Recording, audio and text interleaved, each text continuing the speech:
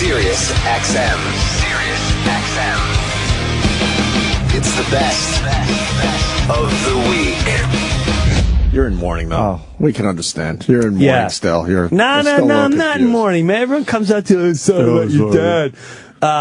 Well, I mean, he was very important to you, obviously, and we heard the stories over the years. So when your dad passed, it was like, wow. A lot of people came out of the woodwork, and thank you both for reaching out. Yeah. Here's how it went down. I'm filming something in L.A., some pilot, and then got the call. Hey, your dad got a massive stroke. My wife called. Dee called. She's like, Jim, he had a massive stroke. I said, okay. She said, no, this one, you might want to come home for this one. So, I come home. Yeah, he's mangled. He can't open his eyes or talk. However, and I'm really glad this happened. When I got there, he started, I first looked at him and went, oh, God, this is bad. I started busting his balls, like right off the bat. I said, so you can't talk, huh? And hearing my voice, he turned his head. And then I said, I'm going, Dad, you can't move your mouth or nothing?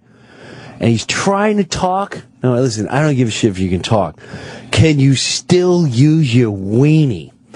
And I swear to God, his eyes opened up and he started trying to smile. And I went, I have a big whore coming, a fat whore on the way. And his eyes opened up, and he started like trying to laugh and and I said, do you want black? Do you want Asian? Or a fat one? My problem is if you have a fat one, I'm afraid she'll break your head. And he was up. He was up and trying to move, but they said, listen, it's tube. You can keep him on the tube for a couple months. But nah, man, no tube. He's done. Right. And so they said, all right, put him in hospice. I went, nah, bring him to my house. They said he would never get better from there, right? Well, he has dementia. He's 91. They said they'll give him this medicine where sometimes it works. It could take months. Like, that's... No. Mm-hmm. And now he's a feeding tube? That's crazy. And I have to go in there and talk about whores and money every day as much as possible to keep him going. I mean, we're done. So I bring him home, and this is what I tell everyone. My whole life, the biggest breakdowns you have, and the biggest sob sessions, and the fear is all leading up to that moment. And even when it came time, like I was watching him, and I knew it was getting worse, and giving him the morphine, all that jazz. The breathing starts. You're watching him, and he's going to die soon. I didn't shower or nothing, so I just stayed there nonstop. I got him home on Saturday night. He passed Monday night at 10, but at Monday night about 9 o'clock, my nephew starts busting. My nephew's over there. He's like, he's still alive because you smell. You need to shower. And everyone's laughing and joking. So I took a shower at 9:30. I came out of the shower. It was like 9:40, and I just came to the kitchen, and my youngest daughter was like, "Oh, Grandpa's got his eyes open." I went, oh no! So I went in there, and this was the ending. And so I jumped in bed and held him and talked to him the whole way through. And when he went, you sobbed for like 30 seconds, but I have to admit, after it was over, you get this. I had this calm of it's over. A relief? Yes, 100% relief. It was just, that's it. My whole fear, all my life, was so much worse leading up to that moment. So many times on the road, I'd sob, like, please don't let him be alone. Please, am I away too much? Should I be around? Should I be at home? Is he all right with this lady that watches him? Please don't let him. I just want to be there. I just want to hold him. It's terrible to say. Anyone else, I'm probably like, yeah, I'll take the phone call. Where with him, I just wanted that moment, and I got the moment. And I'm really settled. Now, it's interesting once that happens, how everyone else is. Mm-hmm. You know, he's got little drama. This one, you start seeing, you know, maybe this guy only sees him once every 3 years, and he's the guy sobbing. Yeah. Uncontrollably, bringing your sadness down to a lower level than where you were at. And I never got sad. I still don't. Right. You know, once in a while, I thought I would never be able to look at a picture. I thought I was the one going, okay, we're going to use this picture and that picture. We're going to play that video. Now, one cool thing, and I think I'm definitely going to put it out there. It was real, because everyone that watched it was really moved by it. One of his last moments, I didn't realize it. I was talking and bantering and getting heavy with him and being funny.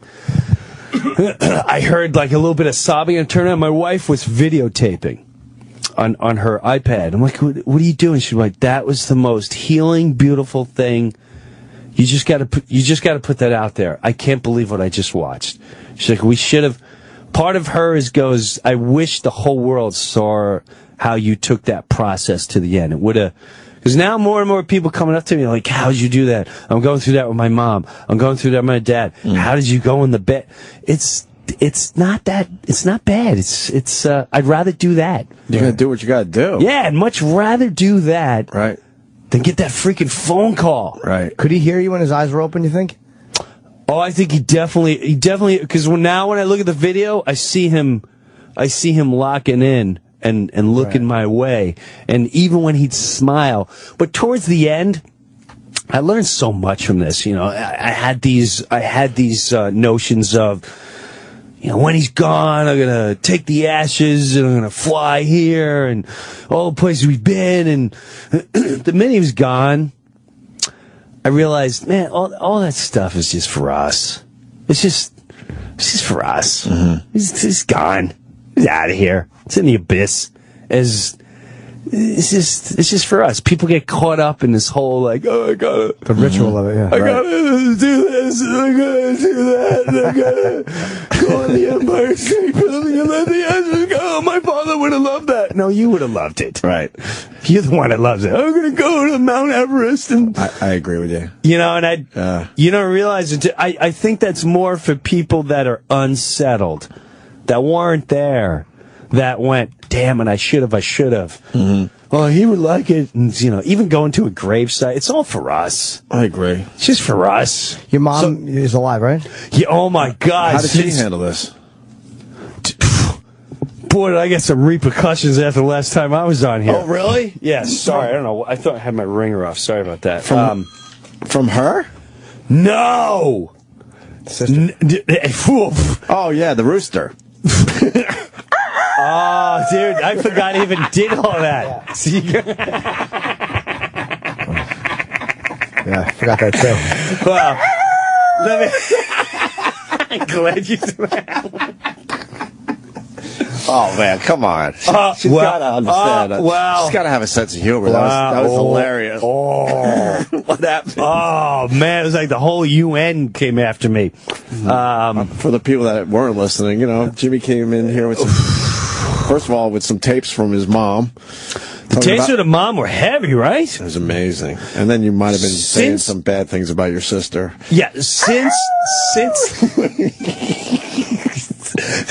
then, I forgot the whole rooster. I don't remember it. I was just seeing red. Wine? Yeah, I was seeing red. Wine. Yeah, I was pissed. Yeah, sorry. What were the repercussions? Now, since then, my mom is much better. She's in assisted living. She's totally better. She's 90% there. You thought at the time that she had a urinary she did. tract infection that was causing a lot more of the dementia. She did. Right. So now she's pretty much there and better. They have her on great drugs. Great drugs. And now she takes everything under control. Like everything makes sense. Yeah, no, you're here this is it. You're here. But she's clear. Mm-hmm. She's clear. Maybe 10-15% dementia now. Not bad. No, not at all. Not compared to the tapes we played last time. And then the whole family came to me and they're like, listen, the radio thing was bad news.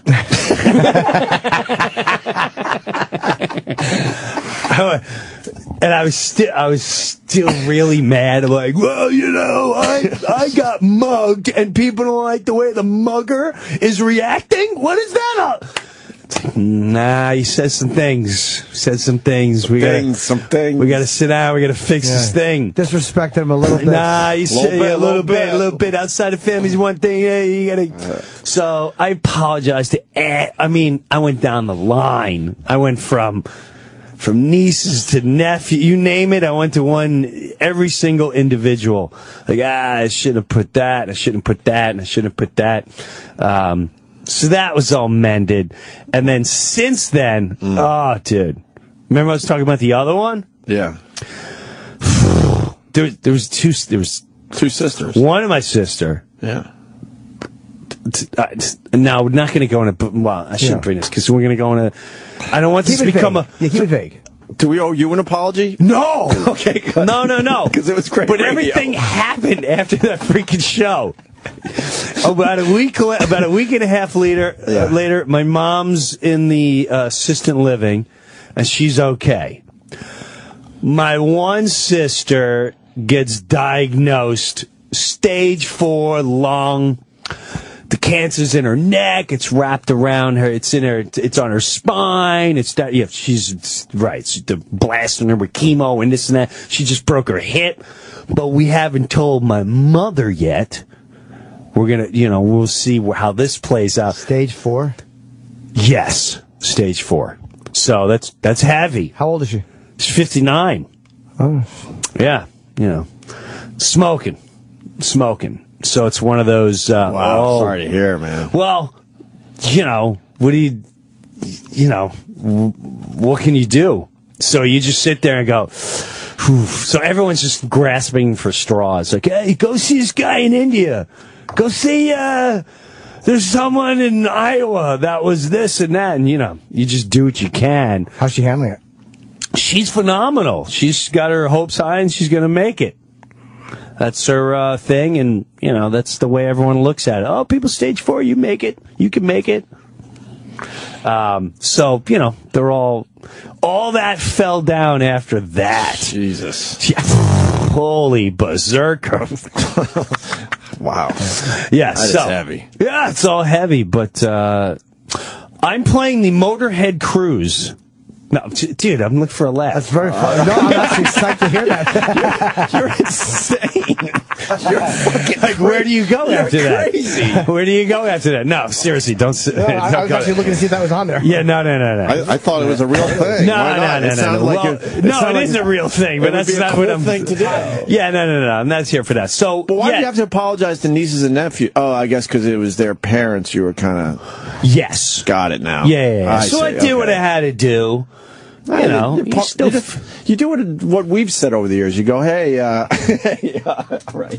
So you got to say, I pump it up for the radio, That's always been my out over the years. I was hopped up, and I said I shouldn't pumped it up for the radio. Don't worry about it. I forgot the rooster thing. That was kind of forgot about that. So anyway. We're striving along, man. We're striving along. Now, your wife, filmed the last moments of your dad's life. Then, or pretty close. About the day before, and it was wow. It's just so funny. Even to the end of his death, the only thing that kept him going was whores and money. You mentioned whores, he'd light up. You mentioned money, he'd light up. Because then I started the day before, and he was still kind of.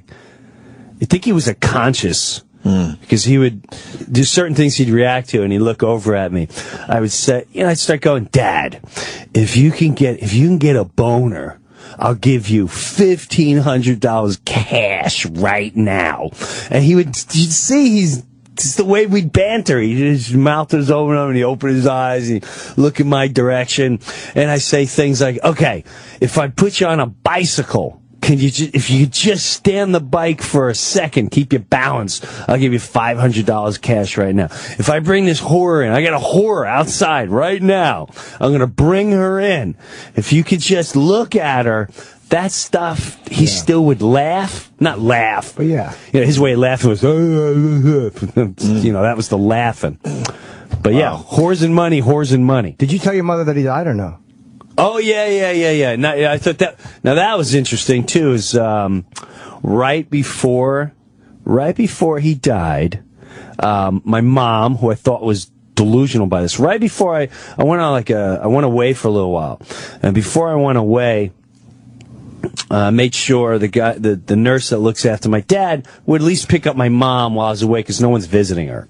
So I came home for 2 days in between all this, and my mom, I take her to coffee in town, and she goes, I saw Dad, and we made amends. It was good. We danced. Well, you danced. She goes, yeah, he was in the wheelchair, and I get him. We played Frank Sinatra, and I said I loved him, and I said we should move in together and end our lives together, and he said he loved me, and I thought, yeah, okay, sure, yeah, no, yeah, it's okay. What are we on? Triathlon? This stuff's good, right? And now I'm in L.A. I get the call about my dad. I fly home.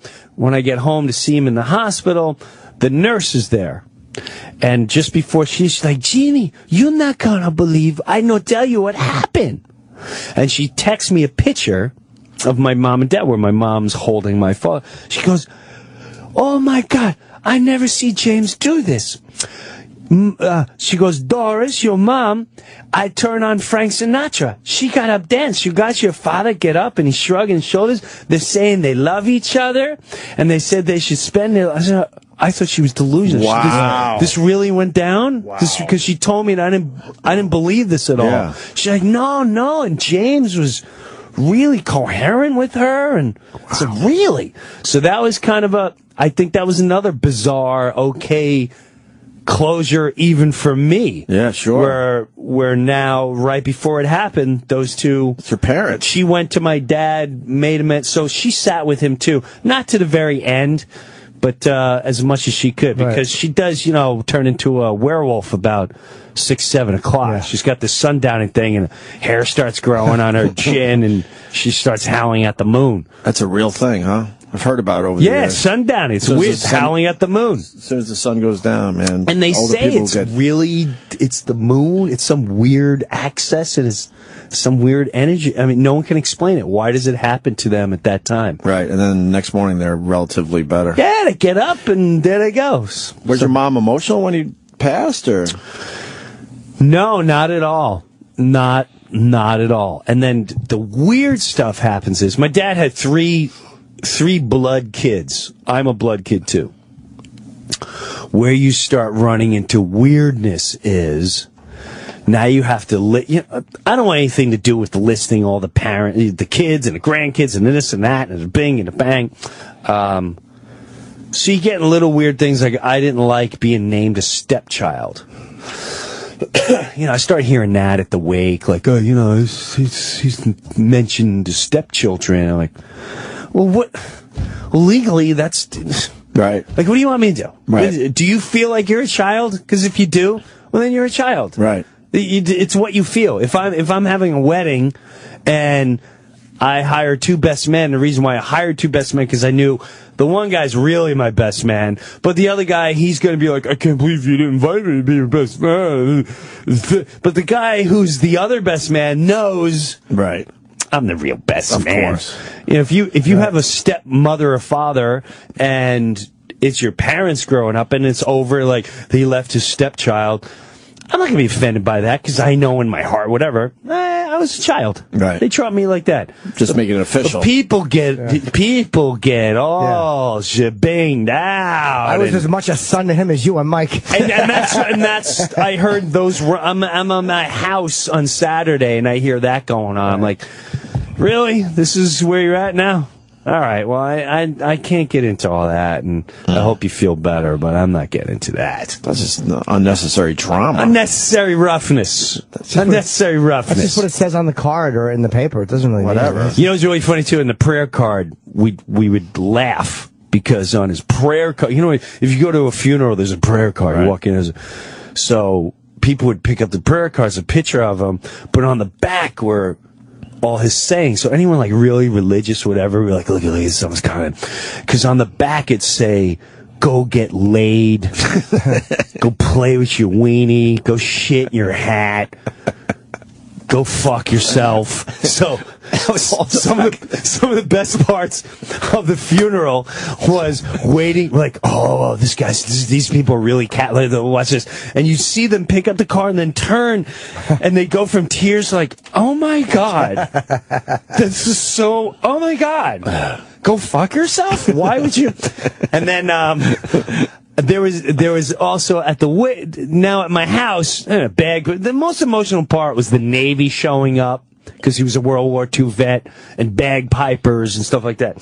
So at my house now, we're having a party. I'm playing Johnny Cash and all that jazz. You know, these people are upset because whatever was on a piece of paper, and these people, whatever. For the most part, everyone's having a great time. But we started off the whole thing. I took me and his 2 other sons. And my father would start off every party like this, especially after he caught a buzz. So we round everyone up, and I literally got repercussions for like 2 or 3 people for doing this. But it's the 2 or 3 people you go, you know, I'm not going to see you again, so I really don't care. And you fully expected it anyway. Yeah, I already expected it. I'm like, right, you know these 2 are going to I'm not going to see you again anyway, whatever. So right. I don't know what to tell you. And it wasn't for you anyway. So everyone gathers around his kids and went, listen, if you have kids, I'm already apologizing. So I'm just telling you right now, you're going to cover their ears. And we go, you know, this is our father, a great man, blah, blah, blah, funniest person we ever knew. Let's start off the party the way he'd always want to start off the party. And we go, here's James Brewer, you know, born in 23, gone in 2000. What he would always like, let's give him a nice hymn. And what he would always do, he'd go, what's your name? Jimmy Norton. Everybody, this is Jim Norton. And we're going to welcome him with a nice hymn. And you go, him, fuck him. Now go get something to drink, asshole, and lay your weapons on the table. What's wrong with that? Oh my God. So half the place doesn't know what's going on because we're going to him. We're like, him. And we got to the fuck him. The whole place just erupted, except for the, 2 or 3, like, oh my God, that is just, you don't say fuck him at a funeral. I mean, that's just horrible. It's a World War II vet. They're saying fuck him. I mean, I liked it until that part. Right. Well, no, I loved it to that part because I realized you're not at that. Did they seen again? Voice their objections to you, or you heard through third parties? To me. Ew. To you. I really enjoyed it, except for that part. Goodbye. Did you enjoy the ribs and chicken? Good. Yeah. Get out of here. Right. They couldn't keep it to themselves. Get out of here, Just man. keep it to yourself. Just give it yourself, retard. The conversation on the way home, I couldn't either. That's fine. Just not appropriate. That's fine. It's just not appropriate. Right. I get off on that, though. I really get off on that. I enjoy that stuff. But to have to tell Brewer, douchey. God, I like that, though. I'd rather come tell me. Really? Yeah, because then at least... they're talking, but it's like, all right. I like that. I get off on that stuff. You learn a lot about death when you go through it, man. It's kind of... I feel good. I'm ready to take on... I shouldn't say that. You feel good about death? No. Well, it's your whole life. I mean, you lost your dad. When you lose your dad, your life starts changing in perspectives, and you're looking at everything differently, and it brings you closer to we are not immortal. And we are leaving. Right. No matter how many operations you want, no matter what kind of diet we're on, no matter what, you turn the page, there's your name, that's it. It's your day. Where do we go, though? That's a great question, and as my dad always said, what did he think? Yeah. You're not ever going to be answered because none of these assholes have come back to talk about it. and that's what he'd always say. And I'm like, Dad, you don't believe in God? And he's like, no. I said, you don't think like you go into at least an energy or a spiritual world? He goes, well, if you do, you don't come. Nobody's come back to talk about it. So who gives a shit? What is it, a place up there with 400 billion people fucking dressed in 1800s? Jesus Christ. But he's also a guy that watched people get slaughtered and slaughtered. So it's just they have a... Who knows? None of us know. It's the best of the week.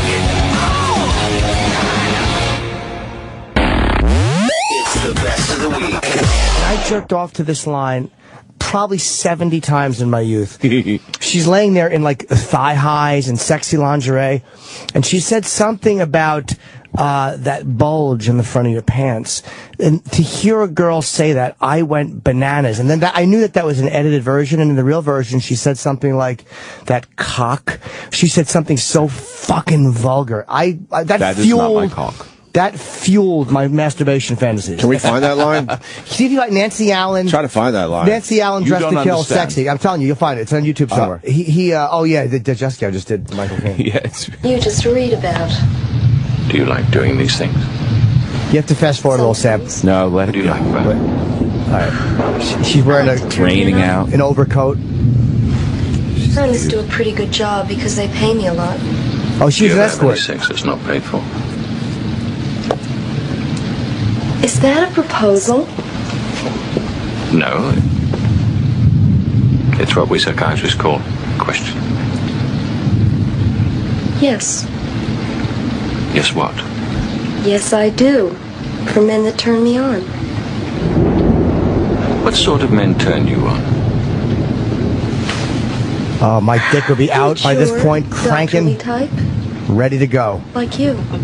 I am ready. Because she's wearing a fucking full trench coat right now. And it's Are you raining sexually out. attracted to me? Yes. Are you? Attracted to you? Mm-hmm. Yes. He's looking himself in the mirror. Then this isn't a social visit, is it? You come here for help, and my job is to offer you emotional assistance.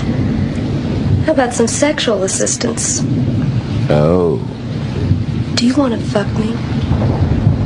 Oh, yes. Well, why don't you? Because I'm a doctor Fucked a lot of doctors. and I'm married. Fucked a lot of them, too. Don't you think we're getting off the point? I'd be tugging my dick like a fucking chimp by this point. Coat. No. I know the coat's coming off, and I know what she has under it.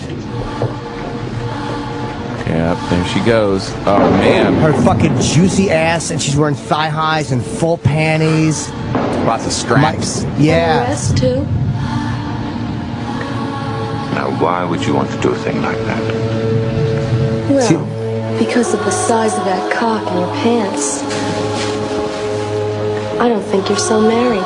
That's what would make me fucking blow my load all over the place. And the rain is you blowing. But she would say bulge in the original thing of that. Right. I had never seen that, but when a girl, the fact that a girl in that outfit, and then right after that, by the way, she was like sitting on the desk, all sexy, laying on her side, and fucking I would ruin my dick It's the watching greatest that. movie in the world. And how funny that the last clip is a guy outside with binoculars spying on him. Looking through the window. Who's spying on them? I forget his name. He was Angie Dickinson was his mother in the film, and she was killed in a razor slashing.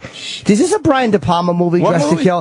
It had that like almost a Hitchcock feel. So was the Yeah. other movie. What was the other one? The one that you were talking about Oh, before was that with the- also? Okay, I didn't realize it That was was Brian De De Palma. Palma, You like Brian De Palma? Yeah. He did some good stuff. Yeah, he did.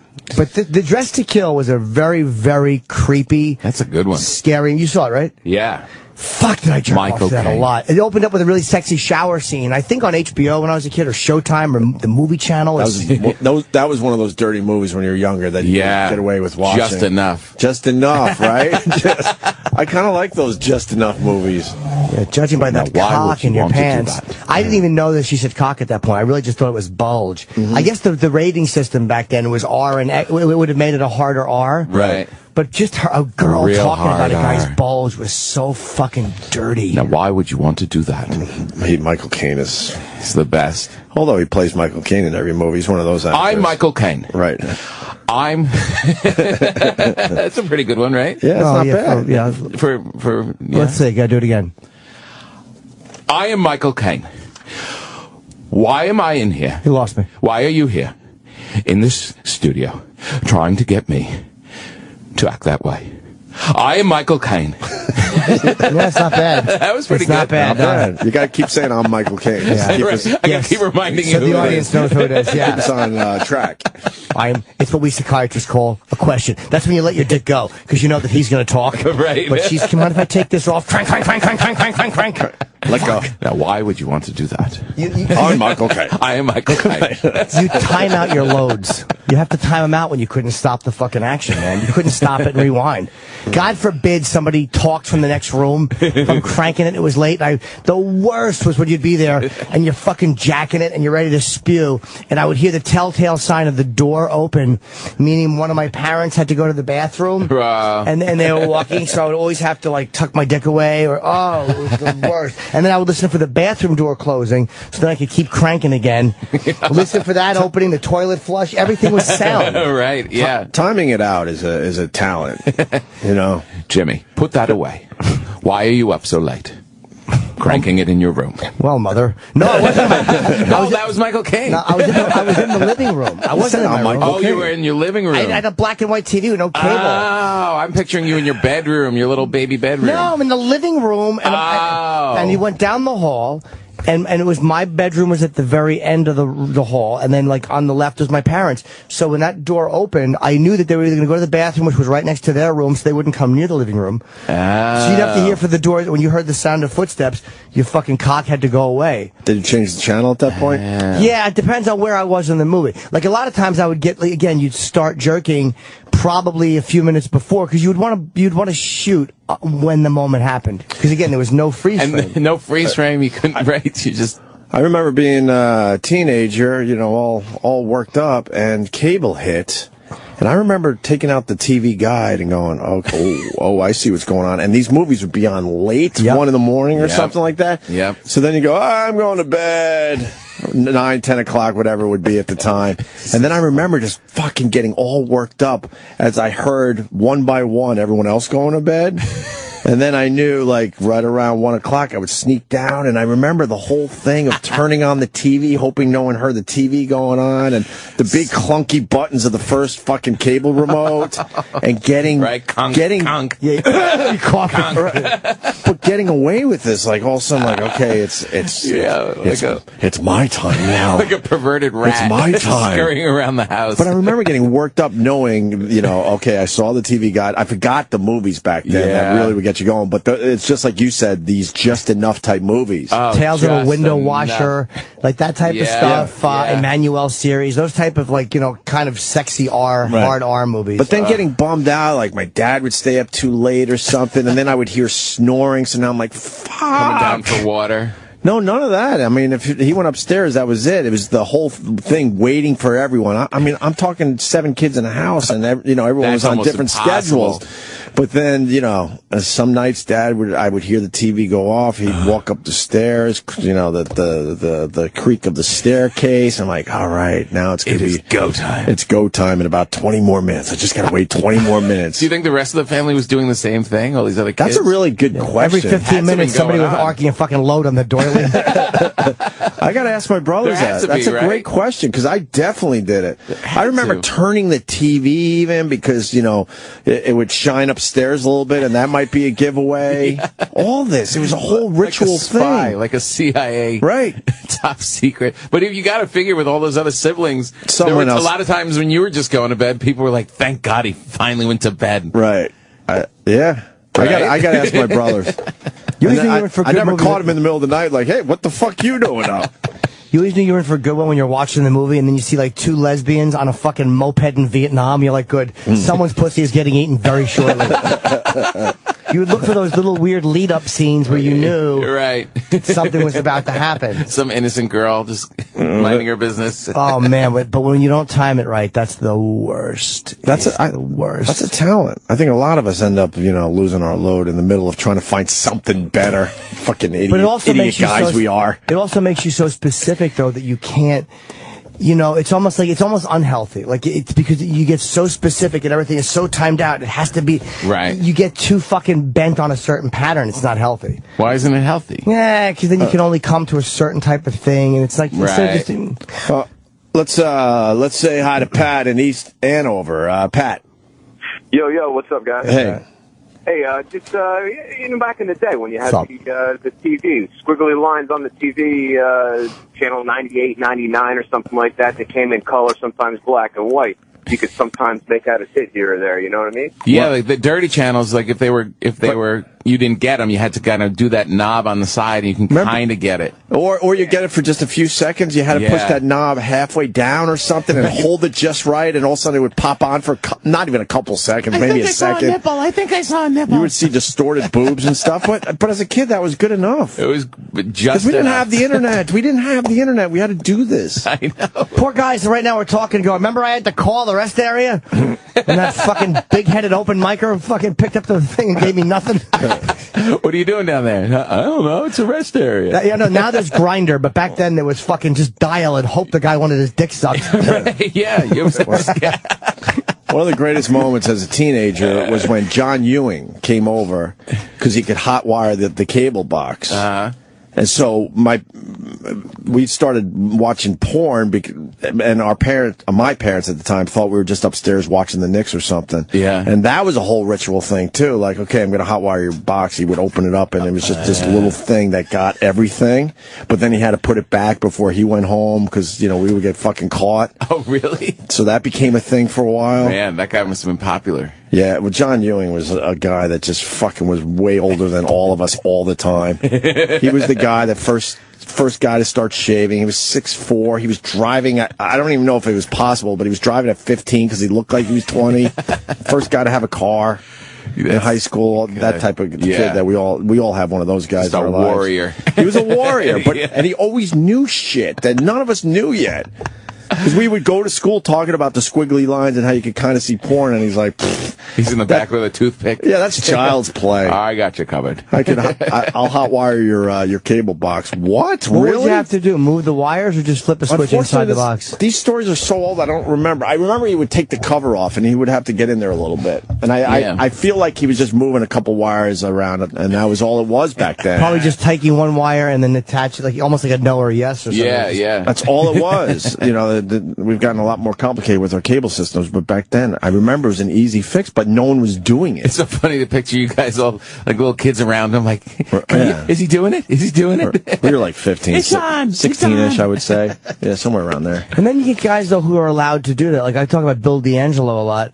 My buddy, whose parents were really cool and open, and they weren't, like, I guess they had other older sons, too, so by the time Bill was born, they were just over it. And he had WHT, and he was allowed to watch it. And his parents didn't get, whatever. Yeah, they probably would have said, like, you guys go to bed, I'm going to jerk off now. All right, son. Just don't get it all over the parlor. Like, they were just cool. They didn't care. Yeah, I had a friend like that, too. They just got everything, just free reign. The parents were, like, just upstairs getting high and just leaving us downstairs. And that was such a different home than my home. My home, like it was yours. Pretty strict. Oh, yeah. I mean, every movement was just... It was silence. I mean, just silence from the time they went to bed, and you had to completely, just to walk around and just get snacks, you had to be like a spy. It's the best of the week. It's the best of the week.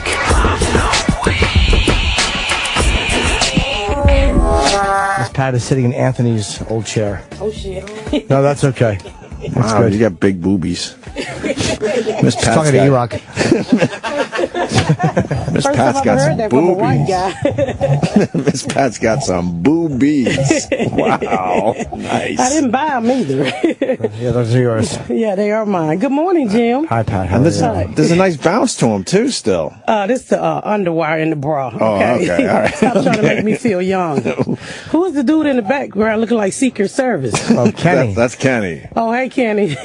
I was trying to make sure he wasn't my parole officer. Well, he might have been in that business for a little while. Yeah. He probably has less of a fun vibe than your parole officer. Right, yeah. Creep. There's so much I want to talk to you about, but they said you disagreed with the Adrian Peterson thing. I mean, I'm from the South. We always got wood with switches. That's a branch from the tree, because Right. they didn't even know what the fuck a switch was. Yeah. So, I mean, that's how we used to get whoopings. To the point where it left marks? Yes, all the fucking time. My mama would make us go pick them and put them in hot water and plat them and then beat your ass with them. Why the hot water? Because it makes them twist. A branch would need to be soft for it to twist. So you get your ass beat with it, and all the way down to it was no more. Right. And nobody locked my mother up. Oh, okay. I mean, it's just a new age, you know. You can't do old school. Like my mama, when I was little, she used to shoot in the air to make us move. Right. But if she shot today, she'd be in fucking jail. Of course. She kept a 22 loaded. So she would shoot a gun in the air for what? Like, didn't I tell you to wash some dishes? Pop out, get their ass in there and wash them fucking dishes. I heard you say that on the Rogan podcast. Rogan's a good friend of ours. Love Rogan. Love what he's doing. And you told that story. And my first thought was, what about the people living upstairs? We didn't live up. We was in a duplex. Wasn't nobody upstairs. No. But, I mean, if it was somebody upstairs, she just shoot in the wall. Okay. So it didn't scare us. We got used to, she want us to get up. And then she wondered why the apartment started leaking? Yeah, she wondered why the roof was always leaking, because you just put 30 holes in it this month, bitch. She really would just shoot the 22 like it was nothing? Like it was nothing. You was used to it. Wow. And whoop our butts with these switches. Yeah. I mean, we have the same type of bruises. Nobody said nothing. Not even the school said shit. Right. You go to school and you got whips all over you. Okay, you must act up. Right. I got two kids, a 4 and a 2. I can't see spanking them. I just can't. I was spanked as a kid, and honestly, I understood why my parents spanked us. I'm not sitting here like, oh, those fucking, those monsters. That wasn't a spanking, Opie. That was a whipping. A spanking, you take your hand to the kid's ass. Right. But that's a whipping. You taking switching belts. That's where I don't understand, is what I'm saying. I understand parents today, if they're spanking their kids, that's fine. If that works for them, I'm not in their lives. If that works, that's fine. But leaving marks on a 4-year-old, that is crazy to me. Yeah, I mean, I agree too. I was like, damn, Agent, you really know what was crazy to me, hitting a baby nutsack. That's some tender skin on a 4-year-old. Your nutsack probably can take a jam, but a 4-year-old, that's some really tender skin. And what did he say? That was I'm assuming that's tender skin because y'all cried today. And he said that was by accident, right? Hitting him on the ball bag? Wrapped around, right? Yeah, because when you hit him with a switch, that switch go all over. Sure. It's like a 22 pistol. It travels. Right. And it went right to that baby nutsack. I was all for Age until I realized he had hit the baby nutsack. He said he felt bad about that. Well, of course. Let me hit your nutsack. When you been here hollering this morning. Mm-hmm.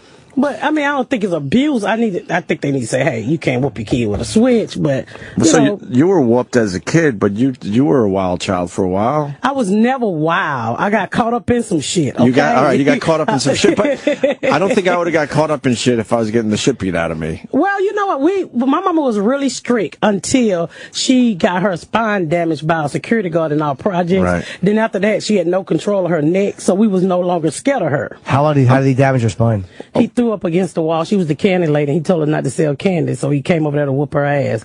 And she was a very small lady, so she gets to fighting with him. He damaged her spine.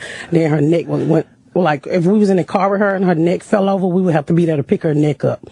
That was a hard job as a kid. So did she hold her neck up all the time? Well, as long as we positioned it up, it was okay. But like, say if she moved too quick, that bitch fall over, we would have to be there to pick her back up. I'm kind of piggybacking Rogan's podcast because I heard that as well. And did he really give her a DDT? DDT. No, I gave he power drive the shit out of her. That's a wrestling move. I used to love wrestling. I know.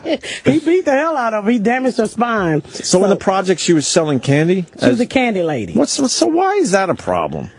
Because she talked shit. Like my mama had a foul mouth, and she was like, "Oh, fuck you, security guard." He said, "Well, you're not reporting your income, so don't sell the fucking candy." Well, what is it? It's not his. It's not his job to worry about that. I think he just didn't like her. Right. He didn't like her, so he wanted to whoop her ass, so he whooped her ass. What kind of candy? Was it some good stuff, or?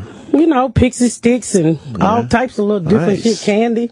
Just to make some money. I wanted to make extra money for utilities and shit because we were poor. I went into the candy business in school. It was very profitable. Sam also did that. I would come in with the candy and, I'd charge a little extra, and I had some nice pocket money as a kid. It was nice. Well, I didn't sell candy. I sell cocaine. But I know you did. Yes, you probably had a lot more pocket money than he did with his fucking Mars bars. Boy, yeah.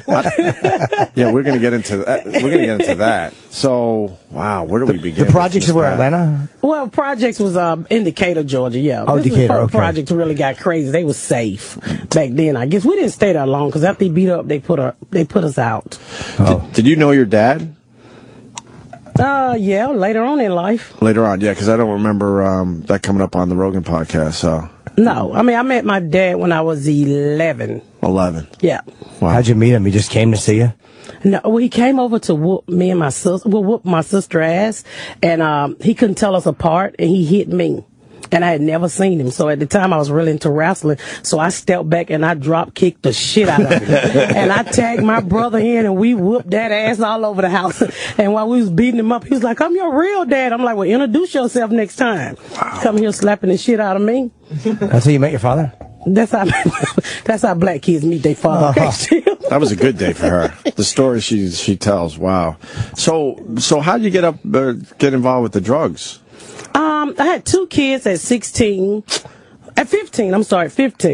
And I couldn't get a job. Everybody wanted a work permit. So I would take the kids on the interview with me, and they was like, where's your work permit? You should be in school. So I was like, well, meet my fucking kids. They mama need a job. Right. And nobody would give me a job. So at that time, crack had just hit the black community, and I had a friend was like, well, we could do this. Yeah. And so I just took my welfare check and went from there. Is this in the 80s? No, the 90s. Oh, okay. I'm not that She's fucking not that old. You said crack had just hit the... It hit really bad in the late 90s, the early 90s, Probably early 90s. Yeah.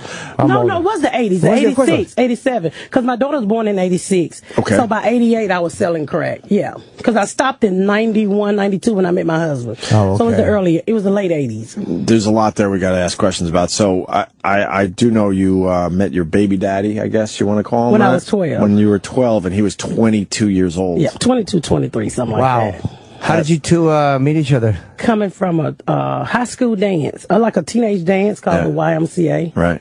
So I was walking with my sister and my cousin, and he pulled up because he knew their boyfriends. And we just all started hanging out. So, I had a really nice body. I was fuckable, but... You're looking at me this morning, Jim, like I'm not fuckable, but no, I understand. It's the age thing, not the fuckability. It's the age difference. That's why you keep squinting your eyes at night. Like you don't want to look at fat people. Do I look greasy, No, Jim? that's not it. I told Roman, I was like, he can't look at fat people. Have you noticed that? That's all I do is look at fat people. You seen Roland or E-Rock? He look at everybody else, but when he get to me and Roland, his head is down. Right. But I was 12, and So you had a nice body at 12 is what you're saying. Fuck yeah. God, Yeah. if I would have knew that they was going to be wearing navel rings, I would have never had no fucking kids. You didn't see that one coming? I sure didn't. I can get one, but should nobody see it. Right. Probably could nobody see it anyway. But I met him coming from a party, and my sister and my cousin were with their boyfriends. So he gave me a ride home, and he just started talking. And I come from, a rough background where no one paid me any fucking attention. I'm like, finally, somebody will listen to me, but I didn't know I was going to fuck him in the long run. I thought, he was just going to be listening. Right. So he came back the next day. I'm like, what? He actually came back because I had acne really bad. I had a little chicken hair. You remember the song Chicken Head with a little short, nappy fucking hair? I was a rough looking chick. What's wrong with this guy? Paid me some attention. It was like, wow. Right. Did he like that you were 12? Sorry. Did he like that you were 12? No, I actually, I was lying. So I said, when I first met, I was like, I'm 18. But the next day, he come over. My mom was like, she 12. And he told me he was 18. And so my mom was like, how old are you? He was like 18. So I guess my mom was like, I don't give a fuck. Wow. Because she was an alcoholic. She didn't give a fuck. Were you a mature 12? Oh, yeah. I had the same You set had of all the titties you parts? just seen that just bumped. Really? These are the same set of titties I had. At 12? Yeah, they're 44 double D if you wanted to know. No, double D I assumed. I didn't know if it was triple. 44. I'm sorry. Yeah, Really? triple. I would You gotta assume go double triple. D. You Very gotta nice. give room for my back. Oh, yeah. My back titties. So when did you realize that whole situation was wrong? Later in life? I didn't realize. Yeah, later in life. Because you know what? I met him at 12. Mm-hmm. I got pregnant at 13, and at that time I'm still in elementary school. So once I gave birth, I turned 14 when I gave birth, and it didn't done. All I had to do was, all I could think of, I gotta take care of this fucking baby. Plus, the main reason why I think I kept the baby is because I wanted somebody to love me. Mm-hmm. And I figured if I have this baby will love me unconditionally. Because his wife now knocked on my door when I was like 4 or 5 months pregnant and asked me to get an abortion. I'm like, bitch, no. I'm gonna get a welfare check for this baby. Did you hear this? She's 12 when they start dating. He's married. Right. Yeah. When did you find out he was married? Early on? No, when she knocked on my door. When you were 4 months pregnant? Yeah, she knocked on my door and she said my street name, well, my nickname was Rabbit, and she was like, I want to speak to Rabbit, and I was like, that's me, and she was like, I'm his wife, I'm Daryl's wife, and that shit confused me. I was like, wife? Well, how can you be his wife? You got to be his girlfriend first. And she was like, how old are you? And I'm like, I'm 13. Oh my God. And so we go outside, and the ice cream man coming down the street, and she buy me an ice cream, and she discussed abortions with me. And I was like, abortion? And I'm thinking to myself, bitch, all you gonna buy me is a bum pop to get an abortion? Not even a box of bum pops? What the fuck is wrong with you? I could get $235 for this baby. So I was like, no, I think I want to keep the baby because it'll love me. She was like, oh, you're gonna ruin my marriage. Then by this time I'm thinking every fucking marriage is already ruined. Of course. I'm trying to take your husband. Right. In my mind, I wasn't taking shit. But yeah. How old was she? I think she was like 17, 18. Okay. Everybody was much older than me. Right. Whatever happened to him? I still talk to him. I talked to him the other day. Oh, you did? Do you dislike him? That's kind of predatory if you're 22 to fuck Well, it is a child 12-year-old. molestation. Yeah. It is fucking child molestation. Well, the yeah. acne especially makes it very predatory. Yeah. Right? The what? The acne you have. Fuck you. Well, nobody gave a fuck back then. They do now. And you know what's crazy? Because he signed my kid's birth certificate. And when I was doing something, my daughter was going on a cruise and she pulled out a birth certificate. She said, "Oh my God, you 14 and he 22 or 23." I was like, "Put that shit away." It's really nasty when you think about it. Sure. But it is. I mean, I had a second baby by him.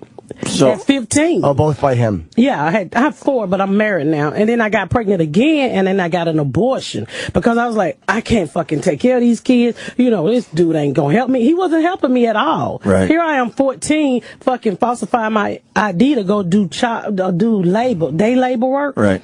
And so that's how I made money for Pampers. And when I started selling drugs, I could really take care of my kids. Right. So. Wait, Jimmy asked a good question. Did she answer that? What? What kind of relationship you got with the guy now? With him now, or yeah. what was your conversation like? I talk to him. I mean, I don't hate him. I'm not built to hate. I can't hate no fucking body. I dislike you. I don't fuck with you, but I can't hate. It take energy to hate. Mm-hmm. So people are like, how can you talk to him? I think because I've forgiven him over the years. I mean, he did. I mean, he put 2 kids at me, didn't never take care of them. He beat me, he shot me. Right. But I've overcame all of that shit. Wait, let's start with the beatings. If you weren't living with him, he was living with I his never wife. lived with him. He always lived with other women. Okay. And so he beat you? Yeah, he used to beat. Now, that's what I tell people when they talk about this Ray Rice shit. I was like, now, that was a misunderstanding. I fucking really used to get beat. Like, one time he slapped me with a skate, and like he shot me. He shot me in the back of the head. Right. Now, I used to be in a very, very abusive relationship. With him? With him, yeah, for 10 years. So, when he shot you in the back of the head, that should have killed you. I would he just assume. knocked some shit aloof. Was he trying to kill you, or was he trying to shoot by you? No, he said he wasn't trying to shoot me, but I was in the house with another guy, and he hit me, and then he said the pistol went off, and it just tore a nice hole in the back of my head. Wow. And he left me there. To die? I don't think I mean, it just kind of like knocked me unconscious, and when I came through, I'm fucking bleeding like hell, so I called 911. Right. What about the guy that you're with? He ran. The guy that you were in the house Oh, he with. got the fuck on. Yeah, no kidding. Who gonna stick around for that? I'm out of here. But if the guy had a pistol, he didn't shoot the other guy. Nah, he's a pussy. My baby daddy is a pussy. That's why he hit me instead of the guy. He's not gonna fight no man. Well, if he had a gun, he could have just fucking pulled the pistol on him. Well, they got the fighting, and then the guy ran out the door, and then it was just me and him. Is your nipple okay? My nipple is okay. All right. I got shot in the titty. She got shot in the titty. By the same guy. No, it was not. Oh, that's Everybody another guy? Stop putting that shit on him. yeah, he's bad, but he's not that fucked up. How many times have you been shot? Just twice. Oh, okay. Another guy shot me in the titty. I think it was with a 45. 45. Yeah. What was the story there? I was selling drugs, and he was just a fucking hater. And he spit on my car, and I drew a pistol on him. And I learned from, if you ever gonna stick a pistol in somebody's face, go and shoot him, because you might get shot your damn self. And he came back shooting, and he hit me up under my arm and blew my fucking nipple and areola apart. Wait, he came back shooting, meaning he walked away? He and walked then, away. Oh, okay. And so while I was outside serving, my drugs, he came back shooting. How old were you then? 15. 15. So you already had the 2 kids? Yeah. And I had already been shot that same year by my kid's father. Right. That 15 was a rough fucking year for Yeah, me. it sounds like it. Yeah. When did you start doing stand-up? 12 years ago. Because I watched some of Pat's stuff. It's funny. It's really. I watched some of the stuff from Gotham and some of the stuff from Charlie Goodnight, and it was. You talk about a lot of this stuff in your act, which I really like. Now I do. You kind of got that Richard Pryor thing going on. He had such a crazy life. Yeah, that's what they say. I know. You've heard that, but it's kind of true, though. Yes, it is. Yes, it is. Who don't want to be like fucking Richard Pryor? He's a great. But yeah. A lot of his comedy came from his upbringing and how crazy his life was, right? Yeah, it was fairly brutal. So the drug thing, you started at how old? I had both of my kids at 15. So at 15, you're like, look, man, I got to take care of these kids, and this, the government and all that's not helping me here. Or these dumb little silly jobs. Well, what I did is I divorced my mom when I was 15. I became emancipated minor. Oh, you did that? Yes, so I could get I was 16, so I can get an abortion, so I can be on my own, because, I wasn't getting any help from her either. Right. So then, once we moved again, I got into selling drugs, and I got my own place, and I started to do shit for myself. I can't imagine doing any of that at 15. No, I can't either. I was a helpless. But then again, I wasn't having sex till I was 18, and, Right. I was a late bloomer. Yeah, Strict household. I wouldn't know how to live by myself at 15. How do you do that? Well, you learn. It's called survival. I understand. Yeah. If somebody throw you out there and you got 2 kids, what are you gonna do? You're gonna either get up and do something, or you're gonna fucking fold. Right. What did Daryl do for work? Nothing. No. Give out good dick. Oh no. He just fucks with. Oh, so did he fuck well? Yes, he did, Jim. I could give you his number if you need it. Oh, no, I don't mean for me, but that really was a dumb question. All black men fuck well when they don't have a job, Jim. That's all they got. Why you think Bobby with Whitney so good? Right. Unemployed dick is delicious. That's funny. Especially unemployed black dick. And your nickname on the streets was Rabbit. Rabbit was my nickname. Why? I don't know. That's what my stepfather gave me. Oh boy, what did the stepfather do to you? Oh, nothing. That he nicknamed you Rabbit. No. Did you do something very quick? I used to like carrots, they say. Okay. I guess they was carrots. And business was really good. I guess you need some skills to be a drug dealer, right? Not street knowledge. Well, you know what? Not everyone makes it as a drug dealer. They all think they can. Well, we always, what do you end up? Everybody end up in jail when you break the law eventually. But I learned a lot of stuff from the streets, from crackheads. I learned everything I know from the streets. Mm-hmm. Shit, that's how I learned how to drive, a crackhead. Right.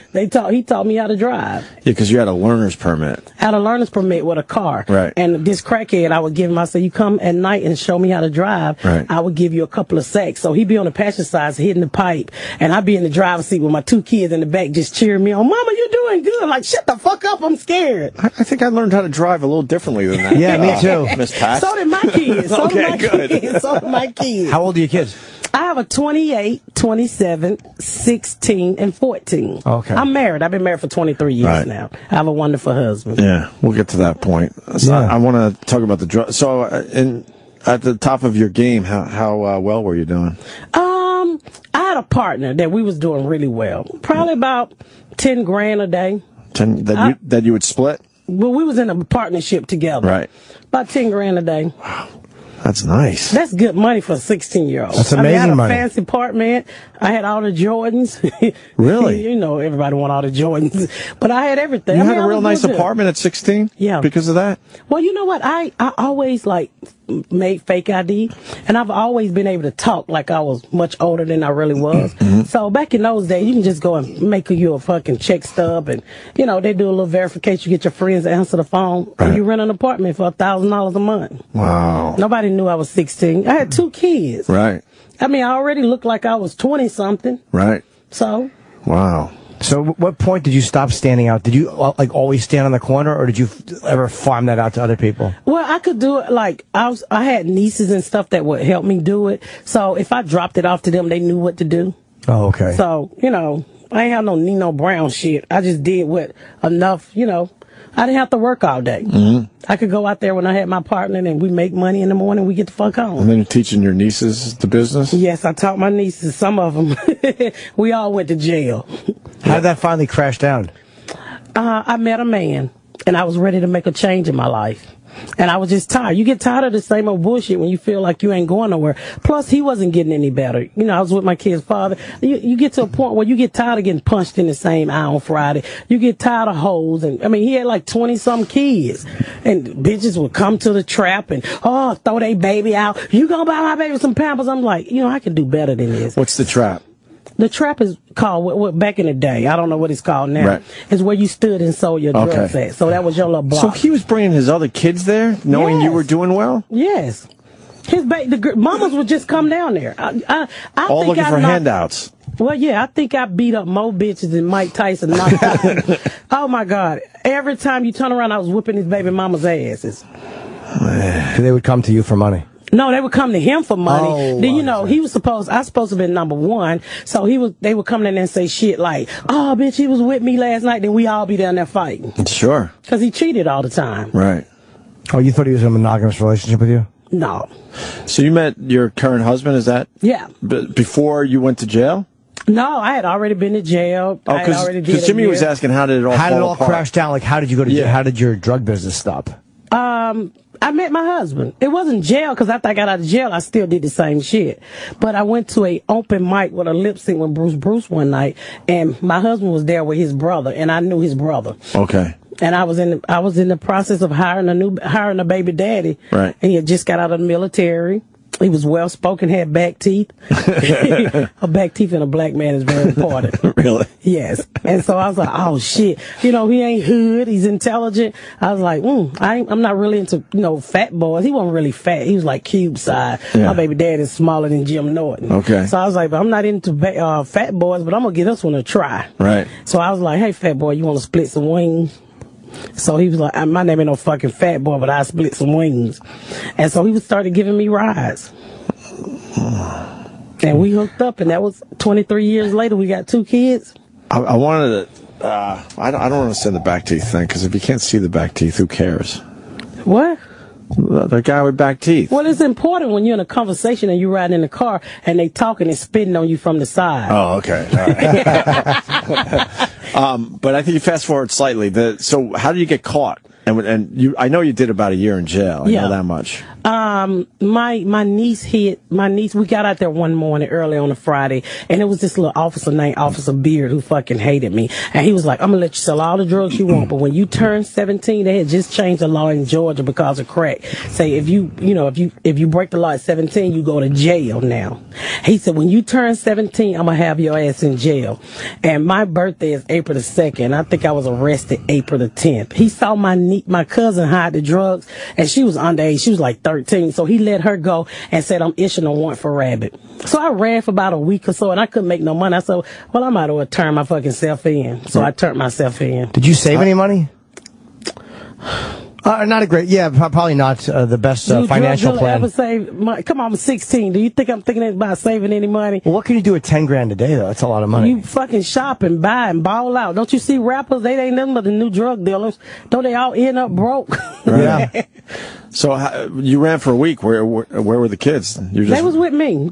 So you're just going here and there, just trying to figure it all out. Well, he never knew my address because I didn't live in that neighborhood. Right. But he knew that's how I ate. So he knew I would eventually come back. So I was like, fuck it. He was down there looking for me every day. So you were smart enough to live outside the area. Oh, yes. My daughter went to school in front of the place where I sold drugs at now. Really? Yes. Wait, she was going to school and you were selling drugs outside? In front of her school. And she hated it. That's before they put the signs up. I tell people I was grandfathered in all the time. Wow, that's fucked up. So you would drop her off and then you would hang outside the school and sell drugs? What? The principal was so fucking dirty. He knew I sold drugs. So he always put her classroom on the side that I sold the drugs at. So she'd be in class. I'd be like, hey, I'm coming to eat lunch with you. Right. So one day I pick her up and she was like, Mama, I want to transfer. And I was like, why? This is a good school. She said, because I get tired of looking out my window seeing you sell drugs every day. I was like, fuck that shit. I was here first. You gonna get a transfer. Wow. And then you did the year in jail. Yeah, I did a year in jail. How's jail? It's fucking horrible. Yeah. I mean, unless you homeless, it would be great. But right. And I actually miss my daughter going to kindergarten. And by me being such a wild mama at that age, it really messed up the relationship with me and my daughter in the beginning. because she thought I was just fucking the most evil person in the world. How can you give these people these drugs? And she wasn't looking at, oh, I'm trying to survive. Right. She wasn't looking at it like that. So it kind of ruined our relationship in the beginning. What's the worst part of jail? I guess getting fucked, but nobody wanted me, Jim. That's the part that scares me. But I did only one night in jail, and I remember the worst thing was I had to shit, and I didn't want to use the bath. The toilet was so dirty, and I'm like, I would give anything just for a clean toilet. Wasn't it right in front of everyone too? The toilet. Yeah, It's metal. It's cold with no seat. That's just twisted. Why they can't make the toilet I at think least? they want to make it where you don't come back. If you make it too comfortable, people going to continue to come back. Well, they seem to come back though. So some people do, not me. Jail ain't for me. Right. You know, because I'm black. So when you go in there, they take your hair out your head, and I'm in that bitch looking like Don King. Literally, I was looking like Don King. I think that's why nobody wanted to fuck me. Plus, I was extremely mean, and I hated being in jail. So who took care of your kids while you were gone for a year? A friend took care of my kids. Yeah. Did you have any sex in jail or no? No, I don't do that eating pussy, Jim. I don't like my own vagina. So, I know what a vagina go through. That should be for you guys to eat. You don't know. I know how well we do and don't wash our dishes down there. Oh, boy. But I have a gay daughter and she love it. She love it.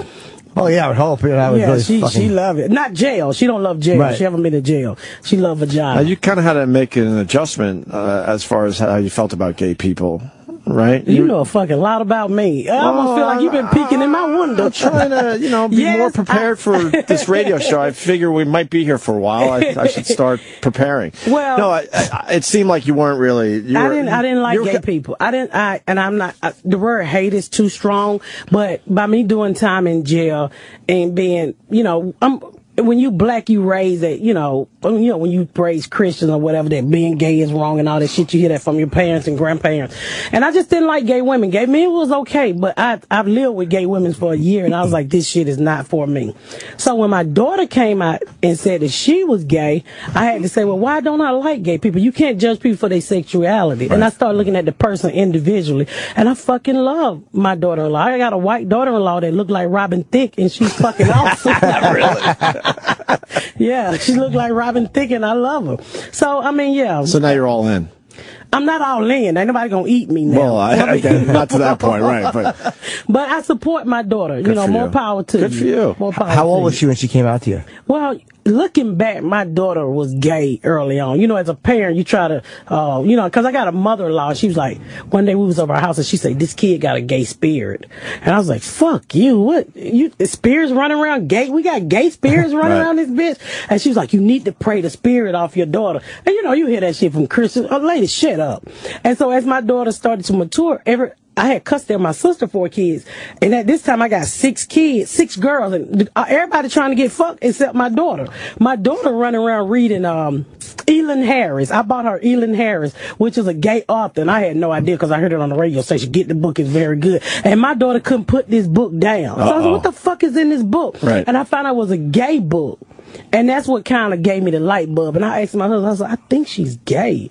And then he was like, I don't know, nah, she just ain't into boys. She read a lot when she was. How old was she when you started to really go, Well, when she went off to college, and she went crazy. I think she was eating everything on campus. At least trying to.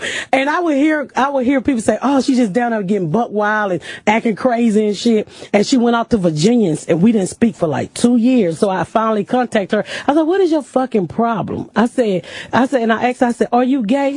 She said, yes. I said, well, finally you're going to admit you gay. Can you come home now, bitch? I miss you. Wow, good for you. She was gone for like 3 years. Right. Why? She was afraid how you'd react? Yeah, she thought, she was afraid how I react. It's hard to get people who said in one way to realize sexuality don't have shit to do with the character of the person. Mm-hmm. So, I learned, and now my daughter's happy as long as she's in a healthy relationship, because she saw me in a very unhealthy relationship with her father. She probably grew up thinking, hey, I really eat pussy because all men punch you in the face and hit your hand with skates and shoot you and shit and cheat on you. I mean, because it was numerous of times I found out my kid's father was cheating for me personally, riding in the car with her. She would be like, Mama, that's my daddy girlfriend house right there. I said, okay, well, let's turn around. We about to whoop this bitch ass. Does she have a good relationship with her father? No. None. No, he showed up at, no, they just fell out real bad, but my husband raised them since she was 6 years old. Right. So he showed up at the graduation looking like a clown, but no. Nothing. Looking like a clown, how? Tight suit on. Oh. Fucking a card that was shit spelled wrong in the card. No money. How you ain't did nothing in 18 years for your child. You couldn't put $10 in the damn card. Gosh. But he want to say his child support was the support. You know, he gave me what, $12, $13 a month? That's it? Because he had so many kids. Right. Unbelievable. Yeah. What are you talking about now? If you talk to him, that's amazing. That you still have a friendship with this guy. We just talk. I talked to him the other day because I'm in the process of writing a proposal with a writer for a book about my life. So I wanted to know if he would answer a few questions. So, you know, stuff like that. Okay. I'm always nice to him. You know, if I'm in Atlanta and I see him, I speak. I don't hate him. Right. I think he's still in love with me. I really do. Just from the little shit, he stare at me like a rapist. And I always tell him, don't fucking stare at me because you make me uncomfortable. And he's married. And he get real mad, like he won't call me Patricia or Pat, right. Because that's what my husband like. You need to go by your real name. I can't take you home, name no fucking Rabbit to my mama. And so my kid's father would not. He still call me Rabbit to this day. Wow. Why don't we do this? We got to take a break because I mean, Miss Pat's story of turning her whole life around is really just as fascinating as these stories she's telling today. I want to, talk about you getting into comedy and all that. We're going to continue with Miss Pat. Stay there. It's the best of the week. It's the best of the week. We got Miss Pat in studio telling stories throughout the entire break. The feedback on you is great. Thank you. And then somebody had to say that, wow, Miss Pat's a role model for black people. Not. I'm not a role model for no black people. You're not trying to be a role model. You're just you have stories to tell. You're a very honest woman, and there is a success story here too, because you were in a horrendous situation. You met your baby daddy at 12, had 2 kids by him by the time you were 15, had to drop out of school in 8th grade. The little jobs that you could get weren't going to make the ends meet. So then you go into the drug business. Yep. To provide for your kids and yourself, because it was a better life at that point for you, but you also knew that all that was wrong, and eventually you got out of that, and did well for yourself and your kids. Sounds like you're telling my story. But she's not trying to be a role model or any of that shit. I'm just telling my story. People take it the way they want to take it. They can take it inspiration. They can hate. Personally, I don't give a fuck. I tell those people on the internet, do like my real daddy do. Stay the fuck out of my life. He wasn't in my life, and you don't have to be in my life either. I don't care what you think of me. I'm in my 40s now. I'm a grown-ass woman. I'm not trying to make no new friends. If I want new friends, I got 4 kids, I have a grandbaby, and I have a niece that I just helped out of the same situation that I was in that has 4 kids. That's all I give a fuck about. I don't care what you think of me. When I did Rogan, they said I was ignorant. I'm this, I'm that. Okay, I'm not. I don't have a fucking college degree. Right. Okay, but that doesn't make me stupid. Who said you were ignorant? I mean, they said all kind of stuff after I did Rogan podcast. One girl was like, "Oh, if she was a white girl, she would be. If she was a white girl, y'all wouldn't be saying this shit. Y'all be calling her white trash. No, bitch. If I was a white girl, I have a TV show called 16 and Pregnant. Thank you, ho. Right. Thank you. But you're listening to the minority. The majority of the people are enjoying you on our show. Definitely enjoyed you on Rogan's podcast, and that's why everywhere else you've been lately. I call them keyboard thugs. If you so bad and you want me to know something about me, meet me at Starbucks so I can whoop your ass. Oh, you whoop mine? You've been in a lot of fights over the years, huh? I don't care nothing. Yeah, I will fight your ass. I'm not scrapping with Miss Pat. Fuck that. I'm no MMA fighter, but I will stand out there. We pull out each other's hair. I don't give a fuck. You'll smother me with those boobs. I'll be in trouble. Only if the buckles break on the back of them. That happened a lot with my bra. And that is inspirational. Anybody who comes from a shitty situation and winds up doing what they want to do or turning it into something, I how is that not inspirational? Because a lot of people fuck up early and make bad decisions. Think about it. You're in the ghetto. You're 15, 16 years old. You got 2 kids.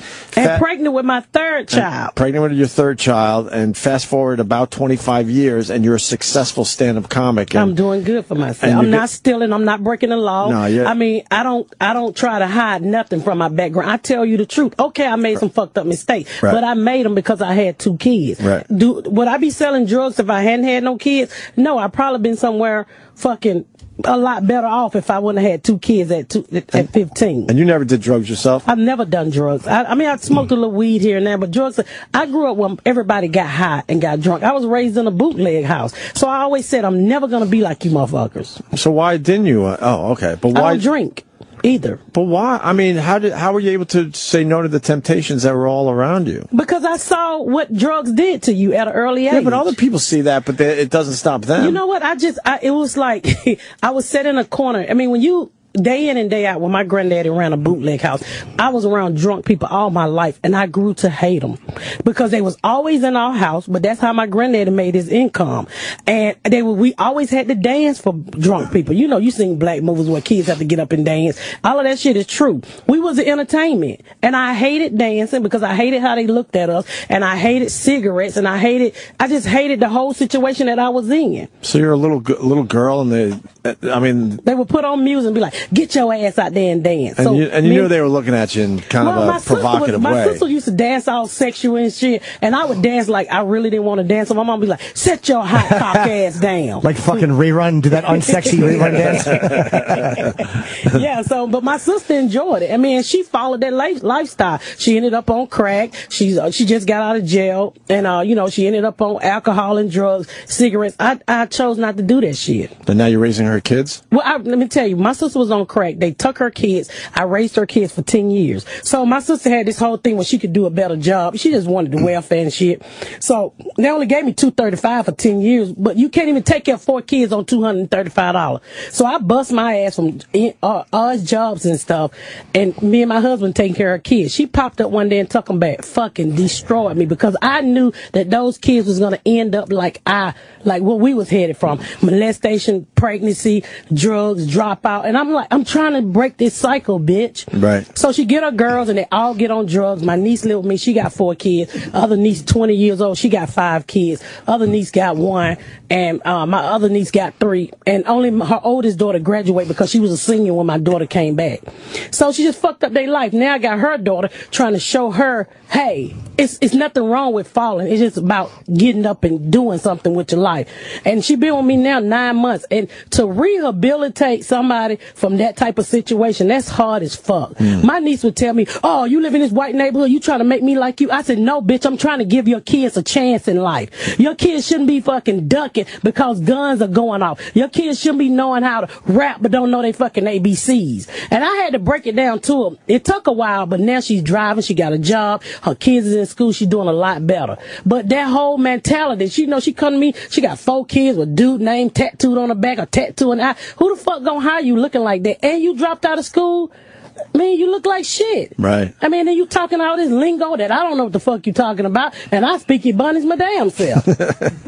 So it was hard, because, I picked her up last year Christmas, and I almost had a heart attack. My husband was like, you just having a panic attack. I was like, what the fuck am I going to do with 4 kids, and a mama? Who going to pay for daycare? I go on the road, but God worked it out. Right. And she's doing great now. Do you think it's easy to leave the ghetto? No, I mean, some people would think it's as easy as lifting yourself up. Yeah, just pull yourself up and get out. And No, it's not. It's not. I mean, it's not easy leaving any situation that's all you know in life. That's like, you look at women who've been in relationship abused for 20 years. Like, why did you stay 20 years? That's all she knew. Right. I mean, and a lot of people don't reach out and tell other people what they're going through. I personally started surrounding myself with better people.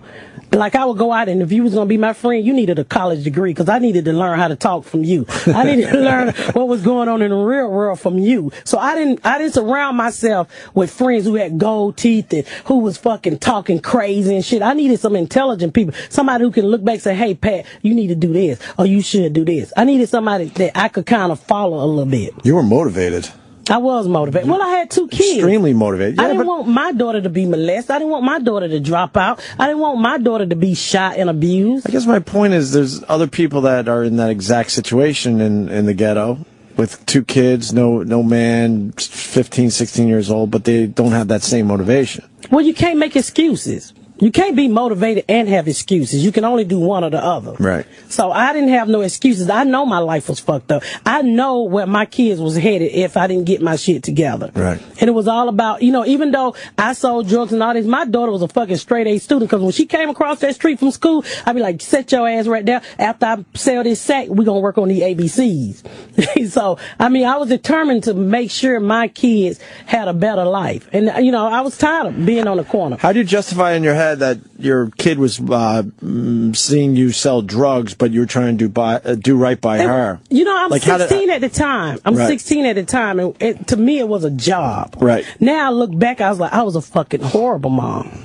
If you see if I saw somebody that was an adult doing what I did back in the day, you was like, oh my fucking God, that's horrible. Right. And I'm not making excuses. I was 16 and it was horrible, but that's all I knew. Right. Until somebody came along and said, hey, Pat, you can't have these kids down here like this. And I tell you, my first eye opener was a guy who owned a laundromat in Atlanta where I sold the drugs at. And he was like, well, your kids shouldn't see you sell drugs. Let them stay in the laundromat while you sell the drugs. And I stay open a little longer so you can sell your drugs and your kids can be a little bit safer.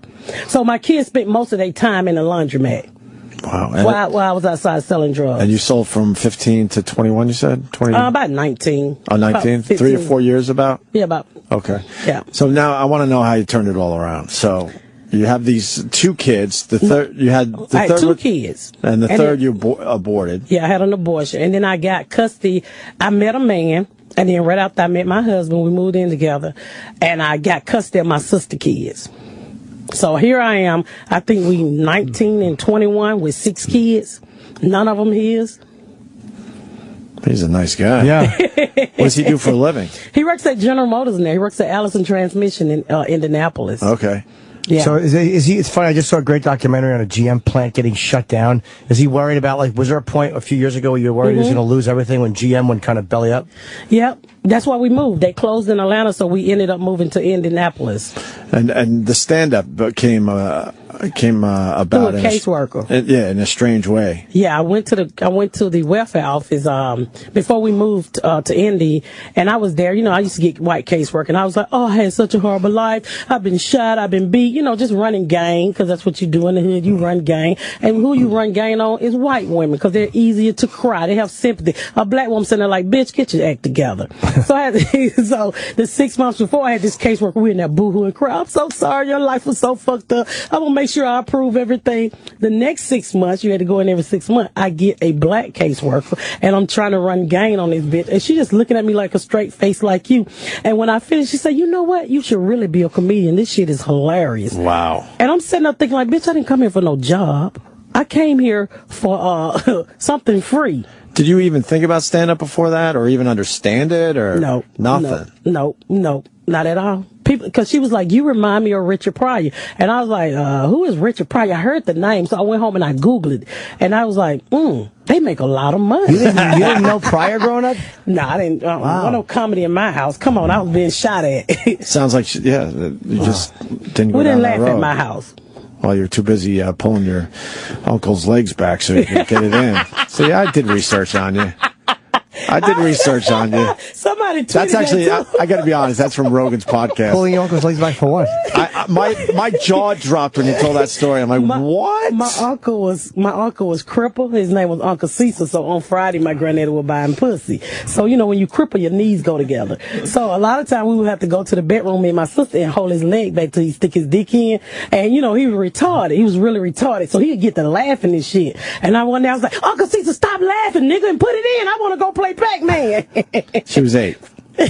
She was 8 years old doing this. Yeah, we went there. Making sure her crippled uncle got it in. He got it in. Why did they pick you and was it your sister, you said? They picked any kid who was close. Give Why back that whole young lady. Why kids? I don't Because that's what went on in the bootleg house. We saw everything. I saw my uncle shoot a lady. I saw my grandfather shoot a lady like 9 times. And he was told my aunt, the lady out there laying on the ground, he took both his 38 pistols and just shot her till they was empty.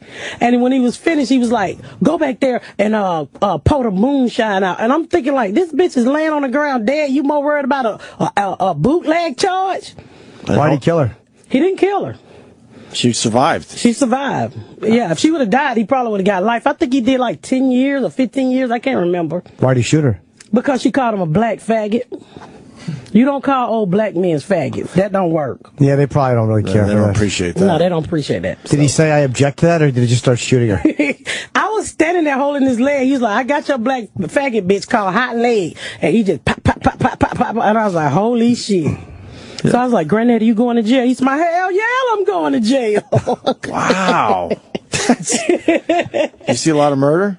No, only when I sold drugs, but not running. I see my granddad like knock people clean across the street, right. People whooping their ass, prostitute turning tricks, stuff like that. What happened to your grandfather? He passed away he was like 90-some, I think. My cousin put him in a old folks home. So I called him and I was like, Granddad, I'm going to come up there and bring you some grape soda. Because, old black people like grape sodas. So he's like, don't come up here. These white people can't cook. I told Jesus to come get me. He died the next day. After asking Jesus to come get him. Jesus came and got his ass, too. He passed away the next day. Wow. 92. It's amazing, like, you can live a crazy life and live to be fucking 92. Yeah. And then some people jog every day and they drop dead when they're 50 or Trying 40. to do the right thing. Yeah. So she tells you got to do some stand-up or whatever because this is hilarious. So not knowing stand-up, what was your next step? Well, then after that, people just kept saying, you funny. So I asked my husband. He was like, I said, do you think I'm funny? He said, Pat, you serious. People just laughing at this shit. They don't know that you telling the truth. So at that time, my kid's father, my baby daddy, one of his baby mama lived around the corner from me. Now, this is the girl he showed up at the hospital with when I first gave birth at 14 years old. So we become like pretty good friends. So I called up. I was like, come go with me to the open mic and just see if I'm funny. Cause she always thought I was funny. And I went and it went pretty well. Where was it? In Atlanta at a place called The Pub. And it was just a new talent night or was it a real comedy show? No, it was like a little bar show. So I went there and I did comedy and I've been doing it ever since. Did you tape I always wish I had taped my first couple of sets. I didn't know any better at that point. I was horrible too. I don't see that shit. Really? I'm still working at it. You're never as good as you think you are. How old were you when you did your first set? 12 years ago, I was 28. 28. Something like that, 20-something. That's kind of a bit old to start, right, Jimmy? Well, you hear guys who start later than that. I mean, 30, sure. Late 20s, early 30s. I mean, Rodney, started at a younger age, but he dropped out in his, I think, 40s for 10 years to do aluminum siding and then came back and then hit big. So, yeah, there's no formula for it. I worry about getting old, but I'm not trying to be like the cute little white girls. Got their titties sticking out, got their thighs and stuff. You're not gonna come to my show to get turned on. You're gonna come to my show to fucking hear about my life or whatever I'm voicing my opinion on. I'm not gonna be, I done got to the point where I don't even put on heels. I don't have that time to be fucking rearranging my vagina to be walking in heels trying to be sexy for you. Yeah, I saw your Gotham set, you had sneakers. Yeah, so I just went to sneakers. I don't have time for all that. That diva shit. I'm gonna put on a little makeup, keep my weave together. Right. I don't even want a necklace on. I just want to come out and do my shit. If I can come out in my fucking pajamas, that would be okay with me. Do you remember your first joke? Yes, I told a joke about my brother. My brother was used to breaking people's houses for a living, and we would go with him sometime to earn extra money. So he broke in this lady's house, and the lady was sitting there. An older lady was watching TV. He was like, "Freeze, bitch! I'm the FBI!" and grabbed the TV and VCR and ran out the door. Which is a horrible joke, but that was my first joke. It's a good place to start. But it got really good laughs. And I was like, do you mind if I tell everybody you used to break in house and he country for hell no? I'm just pumping it up for the stage. Don't worry. Yeah, but I used to talk about him being a cat burglar, but he was fat. Oh, that's funny. Yeah. What's he do now? He don't steal no more, I can tell you that. No. Just look, he's a fake ass mechanic. That's what I tell you. My brother, the worst thing you could do is hire my family for anything. I told my brother to fix my car right, so he's supposed to be doing like a head job, and to keep the spark plugs down, instead of going and get the fucking thing fixed, he broke off a spatula and stuck it in my engine and screwed it back down, and it wouldn't work. So I take it to the dealership. They come out, they was like, "Ma'am, who put a spatula in your engine?" My dirty ass brother, and I paid him $300. So I don't let him do an oil change. How many people count on you for money and stuff? Money? I don't give away no motherfucking money. How many people are you supporting? Well, I got my sister, daughter, and her 4 kids. And then I have 2 kids at the house. Like, I have 2 grown kids. I don't give them no fucking money. You gotta go out and get it like I got it. Right. Not like I got it, but you gotta work. So, when did you realize the stand-up was starting to work for you? When I moved to Indy, a lot changed because I was just like, Urban X, you see them, the same old bullshit. And so the clubs wouldn't let me go up. And I would tell these stories to like one of the managers who worked there. He's like, won't you do your real life? And so I started to do my real life. But to do my real life, I had to do some forgiveness to some people. I had to stop being embarrassed and all kind of crazy stuff. Mm-hmm. So I just started to talk about my life because I thought I was the only one that had 2 kids at 15 and dropped out. I didn't know that shit happened to people, no matter what color you are, no matter where you come from in the world. Right. I'm learning that. I had a white lady whisper in my ear the other day and looked like she was fucking rich. And she said, I had my baby at 14 too. I was like, holy shit. That's amazing to me. Yeah. That's very rare, though. I'm just kidding. Come on now. What exactly was the thing that you were most embarrassed about? Was it that having kids at a young age? Yeah, having kids at a young age, and an incident I had with Jimmy Carter. What? Yes, an incident I had with Jimmy Carter. You didn't jerk him off or anything, did you? No. Get through one of those fences he's building. And I always hope people will remember me. I used to work at McDonald's in Atlanta off of Tart Boulevard, and I used to steal out the register, right? And so, that's what you do when you get your life back together. You ease your way out of crime. Yeah. And so I had to I had to go get a job because of Bill Clinton started the Welfare to Work program.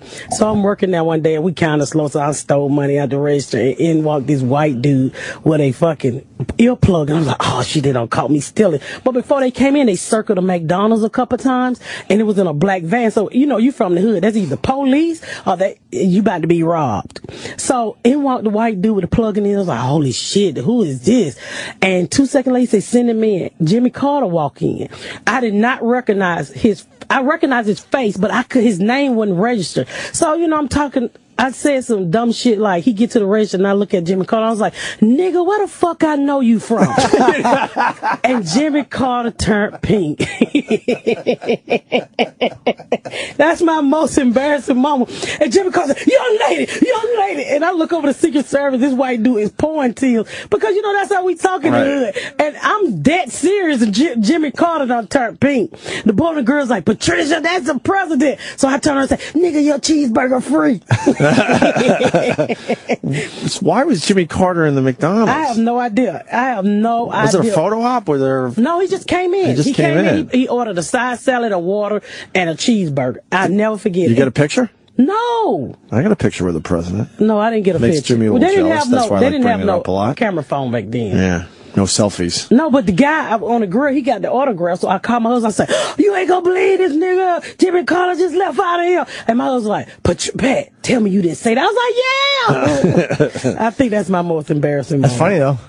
That's the best meet an ex-president story I've ever heard. Absolutely. I know a lot of people who've met them, and they're always reverential and polite. That was great. I didn't know his name. It didn't register me. He was the president. He just looked familiar. He could have been an actor for all I fucking knew. Is your husband straight edge, kind of? Yes. My husband never been in jail. Don't commit no crime. Believe it. He just He believed in you. He did believe in me. He won't tell you. He won't tell me that. But I ask him all the time, why did you stay with me? Yeah, because there was a transitional period before you really truly got your life together. Some shit. I mean, like I used to work at General Motors and I quit. I worked at Ford and I quit. Right. And he was like, why don't you want a job? I said, because it's something in me saying that I'm supposed to be doing something else. Right. And he always had a decent job. So I was like, I want to follow my dream. And when I became the comedian, like, oh, not this shit again. Well, Well, what do you mean? hard. He knew you wanted to do that? No, when I became, because I had like quit jobs and got jobs, and I never wanted a career. I never wanted to, when I worked at General Motors, he thought that was it. Oh, we both work at the automotive, we're gonna have a lot of money. I was like, fuck this. I'm tired of putting cream in the back of a car. What did you do? Not literally cream. No, but what did you do? I used to seal the back of the car. That was your job? Yeah, over and over again? Yes, that was so fucking boring with old people who complain about their jobs. I'm in my 20s. I'm like, I don't want to do this. I don't care how much you paying me. I want to do what I want to do. So I left it. How much was it an hour? $22 an hour. That's a good job. Yeah, that was a good fucking job. Plus, both of us made that.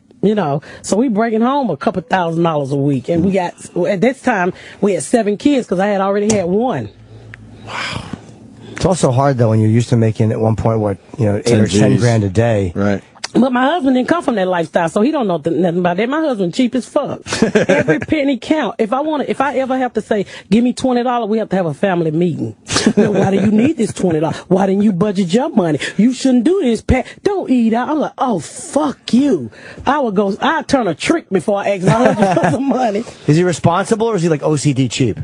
No, he's very responsible, but he's cheap too. Like, he's very cheap. You're going to get him back. I think you're going to be making a shitload of money in the coming years. Well, I hope so, but I think that honesty pays off in the end. You think so? Yeah, hell yeah. Sometimes, I don't know. Sometimes people give me hell about being so honest. But I say those are people who's at home that got frozen cucumbers in their ass and don't know how to be honest with themselves. That's what I say. Yeah, who gives you shit about being honest? I can't see anybody not enjoying it. One lady told me, she was like, how dare you stand on stage? Because I tell a story about how when I was standing at a hotel one time and this white dude asked me to come and go to his room with him. And so I'm like, okay, whatever that is. I go to his room and he had me jack his dick. But he paid me $100. And I'm so naive. I'm thinking this is my real job. So I'm like, are you going to be here tomorrow? Because I can come back tomorrow. Because we don't get $100 in the hood for jacking dicks. How old were you? I was 11. But that was a lot of fucking money. Don't judge me. Oh, wow. And so she was like, how can you tell her? That's a child molestation story. I said, bitch, don't think about the story. Think about the money that I made. Right. Very good. How many dicks have you jacked and didn't make no money? That's what comedy's based on. Some tragedy. We all know that. But you used to go to this hotel to stand there for the air conditioning. For the air conditioning? Yeah, because we didn't have air conditioning at the house. We were poor. The only air conditioning we had was stick your head in the freezer. So you would go down to the hotel? Yeah, just to sit down, to get away from the hood. So I would go white people watching. Just sit down at a nice hotel just to get away from all the shit that I was going through. And this guy approached you. I had a really nice figure. I think they had like tricks going in and out. And so he just came up to me one day and I was like, okay, I'll go up there with you. Did he know how old you are? Or have an idea? Didn't ask. I had a nice rack of titties. They looked like they was legal. Your tits look legal? Don't they look legal now? Were you ever worried, though, when you went up there to his room? Never even thought about it. Didn't think about it. Yeah. How old were you when you lost your virginity? Did you say that 12. Already? Oh, you were 12. Yes. Was it with the guy who became the father of the kids? Oh, okay. Yes, it was with the guy who became the father. I just can't even comprehend that. I was 18. But I did all my sexual stuff orally when I was young. So let me ask you something. How old was you when you started jacking off? I started jacking off at probably maybe 11 or 10. Okay. Oh, God, no. But I was doing dirty things before then. I don't even remember. I would guess around 13 for me. Yeah. About, maybe. By that time, I was all in. Yeah, you were. That's amazing. That really is amazing. What motivates a 22-year-old not to pull out of somebody that young? I don't get more than anything. You know what? I ask him, too. Like, sometimes, like, when I first started working on trying to write a proposal for a book, and I would go and I would ask him a question. I was like, technically, you took my life away from me. I try to laugh it up and, be positive about life now. I said, but do you have any regret fucking a 12-year-old? Thinking, he was going to apologize. He said on the phone to me, he said, well, your mind and body was not 12. Ugh. And that shit floored me. And he hadn't made me cry in years. But I hung up that phone and I fucking boo-hooed. Because that hit me in my chest like a fucking sack of brick. For a grown-ass man to say your mind and body was 12. I have a 16-year-old daughter at the house right now, y'all, that's 16 and got big ass titties and looked like she could be 18, but her mind ain't fuckable. She's not, you know, not with no grown ass man. Right. She's a little girl, really. She stay up on her daddy all the time. She do shit 16-year-olds should be doing, enjoying their life. But he said, you know, my mind and body was fucking grown, so I was fuckable. But that's his way of trying to keep himself from being a child molestation. Child molester, because technically you are a fucking child molester. Right. Did you, you know, stay awake at night worrying about this stuff happening to your kids? Yes. Okay, I mean, right? you have people in the family, you know, uncles and shit who touch you. Yes. My kids never went around my family. And they used to say, yo, you so bougie. No, motherfucker. Y'all not sticking your fingers in my daughter. Y'all not fucking with my son. I know y'all. I grew up with y'all. I'm no fucking fool. None of you gonna do what y'all did to me. Oh, you had uncles and stuff do it? Yeah, you know, yeah. Did it disown your family more or less then? Well, I mean, it went on, all kind of shit went on. I knew what went on, but so I was saying, you're not going to do this shit to my kids. Like, I had an uncle that used to get drunk all the time, and every time he get drunk, we call him Uncle Bunny. He'll pull out his knife, and I'm not lying, and stick it to our throat. Never cut us, but like, I cut your goddamn throat. And the family be like, cut him, Uncle Bunny. They be cheering him on. And I'm sitting there like, do y'all know this a fucking toddler? He got a knife to his throat. What the fuck? How's that funny? But to them it was. To them it was. Yeah, but I was like, nah, you're not going to do that shit to my baby. How's Uncle Bunny? He's still alive. He is still alive? Yeah. You don't talk to him? No, I don't. Well, we don't have a tight-knit family. We usually get together when somebody die. So I see him at funerals and shit. I bumped into him one day at the CVS, and he looked at me, and I looked at him, and I was like, he ain't gonna remember me, so I'm gonna walk by. He said, hey, ain't you Mildred's daughter? And I was like, yeah, that's my mom. And I was like, yeah, I'm Mildred's daughter. What you one of her daughters you is? I'm like, I'm Rabbit. Because we don't know each other real names. Right. What happened to your mom? She passed away at 39 of diabetes, they say. 39? Wow. Yeah, that put me out in the street, sure enough, after she passed away. Right. With the bad neck. But you know what I tell people? I said, I like my mama because she never stopped trying to do normal neck people shit. She actually shot at you too. Yeah. Earlier you were talking about how if you guys didn't behave in the house, you'd pull out the .22 and just, you know, she shot at fire me. some warning shots. But one time she did shoot at you. She shot and it went into the it hit the hot water heater because I was talking to my kid's father on the phone and she didn't want me to talk to him. So I went in the bathroom and I laid her down and I said, "You stay right here till I get through talking to her." She crawled out that bitch and shot at me. Why, she wasn't walking back then? Not if you laid her down. She couldn't get up. No, she couldn't get up, but she could crawl. And she crawled and got her .22? Yeah, but I didn't know she could fucking crawl. I was like, next time I'm going to put a paperweight on your neck. Wow. So she had her off. What a weird condition. That's like a broken neck. Pretty much it is, Jim. It's a broken fucking neck. So was there a way to fix that if there was medical treatment? I don't know, because her neck was always like that. Like it would fall back or fall to the side, and we would just always be there to put it back up. Wow, I never heard It's like putting a damn topping on a Christmas tree. You know how many times you flops? Yeah, flops and So she would hold up her own neck at times, I would assume. Well, as long as it was up, it was good. Right. But once that motherfucker started wobbling, That was it. We had to be on that catch a neck move. It's fucked up. What did you do on Cat Williams' DVD? I used to open for him. Oh, you toured with him, okay. Yeah, I toured with him on the Catapopolis. Nice guy, very smart. How cool is that? Fast forward, you're opening up for Cat Williams. Yeah, opening now up for doing your Cat. own thing. And your daughter graduated high school and college. This needs to be said because she was the one that officially broke the cycle in the family. Yeah. Yeah, she's They got doing through great school. now. She didn't. My daughter did not. My daughter did 3 years in college.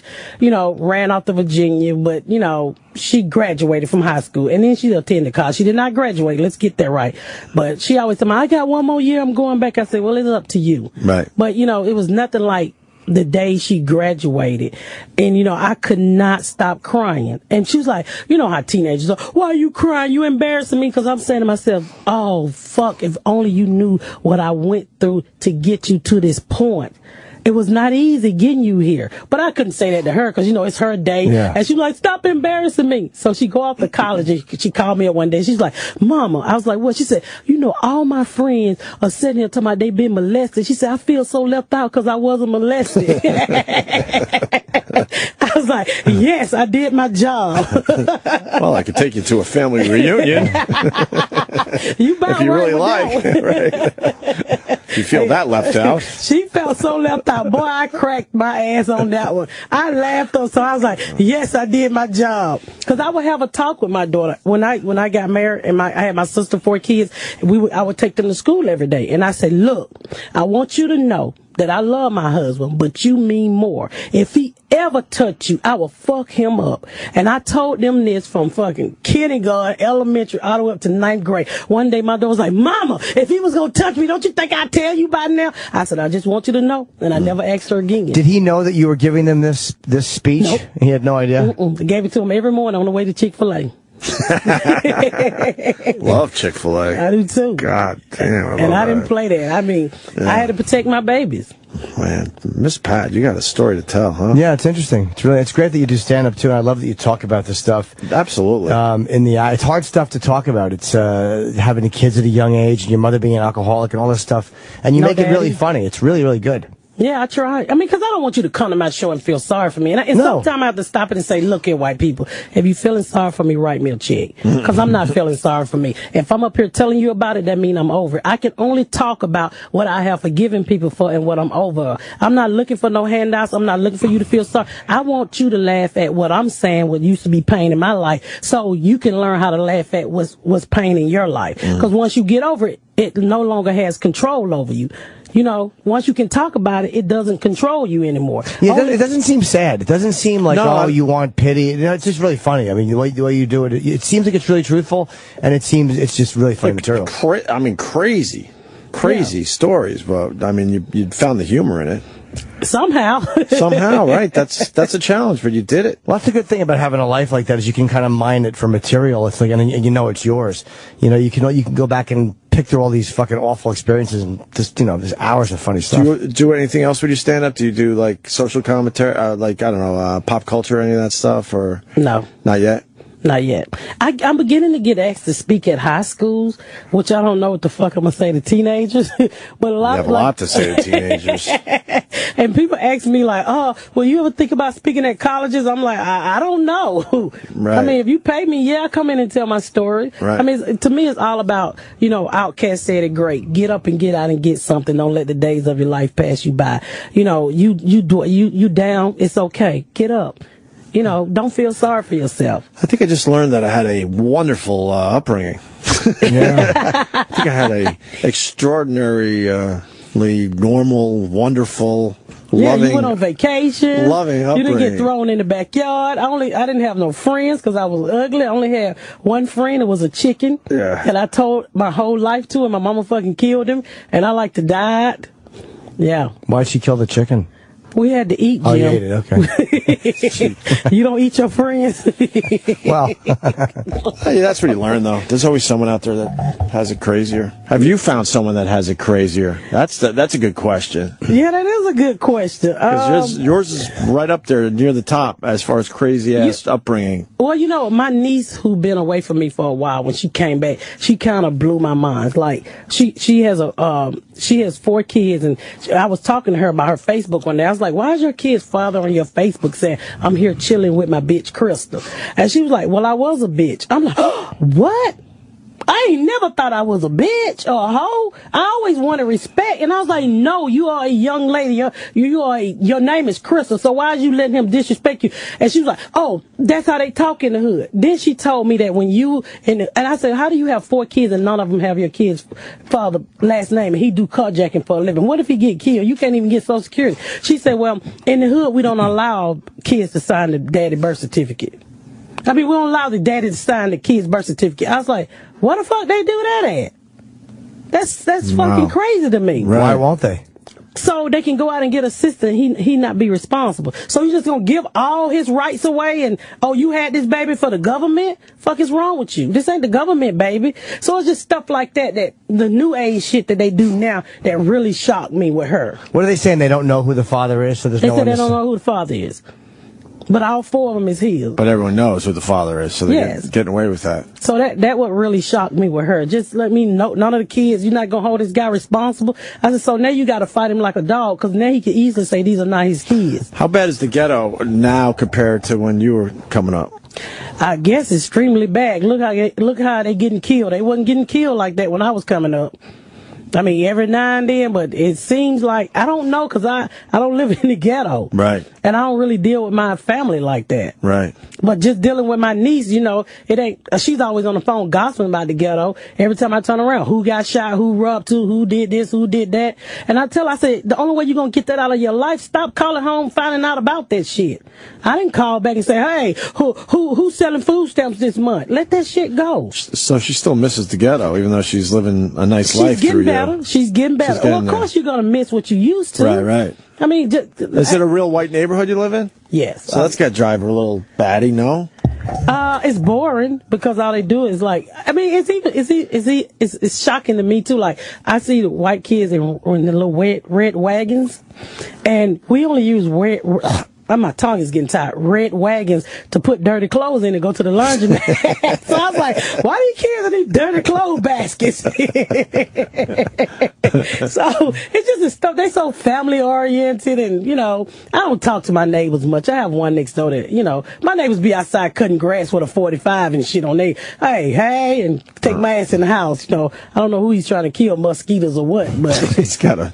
Yeah, they all tote their gun legally, so I don't too much fuck with my neighbors. But I live in a nice neighborhood. Miss Pat, you did not disappoint today.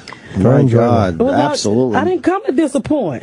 I understand that. Come back and see us, all right? I will. All right. Miss Pat, everyone. Yes. Thank y'all for having me. It's the best of the week.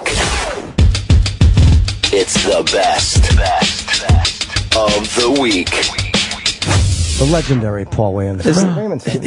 He's a window licker. What was he doing? He was licking the window? Yeah. Let's bring him in. Why was he doing that? He's gotten so crazy. tall. He's a delightful man. Yes, he is. He's our friend. And he's with his co-writer, Tracy Jackson. Friend. Yeah, we do love Paul Williams. Hey, Tracy. Nice to meet you. Tracy Jackson, I believe, right? We're on the air, just so you know. Paul Williams, right on. Right on. Paul, it's been a while. Been too long, laddie. I just tweeted, I'm running late. Opie gonna kick my butt. Nah. Hello. Hi. How are you? Hi, guys. What's up, Tracy? Hi, Paul. Good to see you. What's up, Paul? Where have you been? You're too busy winning awards to come by and say hi? Writing this evolved Paulie Lama's spiritual book called Gratitude and Trust with my friend and writing partner, Tracy Jackson, the lovely, sitting next to me even as we speak. Yes, she is. What is that? Wait. Are we on Is the that air? you? Hold on. Was I wasting this beautiful commentary? What are we? I don't know. What was that? I heard Paul? talking. There was something coming from your phone. Yeah. That probably is. Did you not shut your phone off? Was it Yeah. gratitude or trust that you're living out? You just heard the end. This seems like a really angry book, Paul.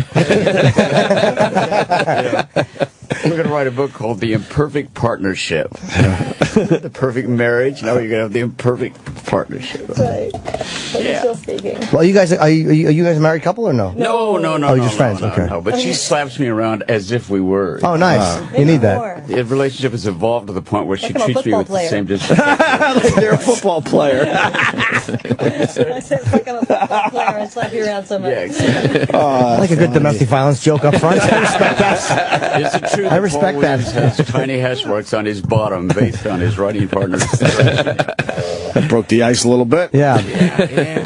How did you guys meet?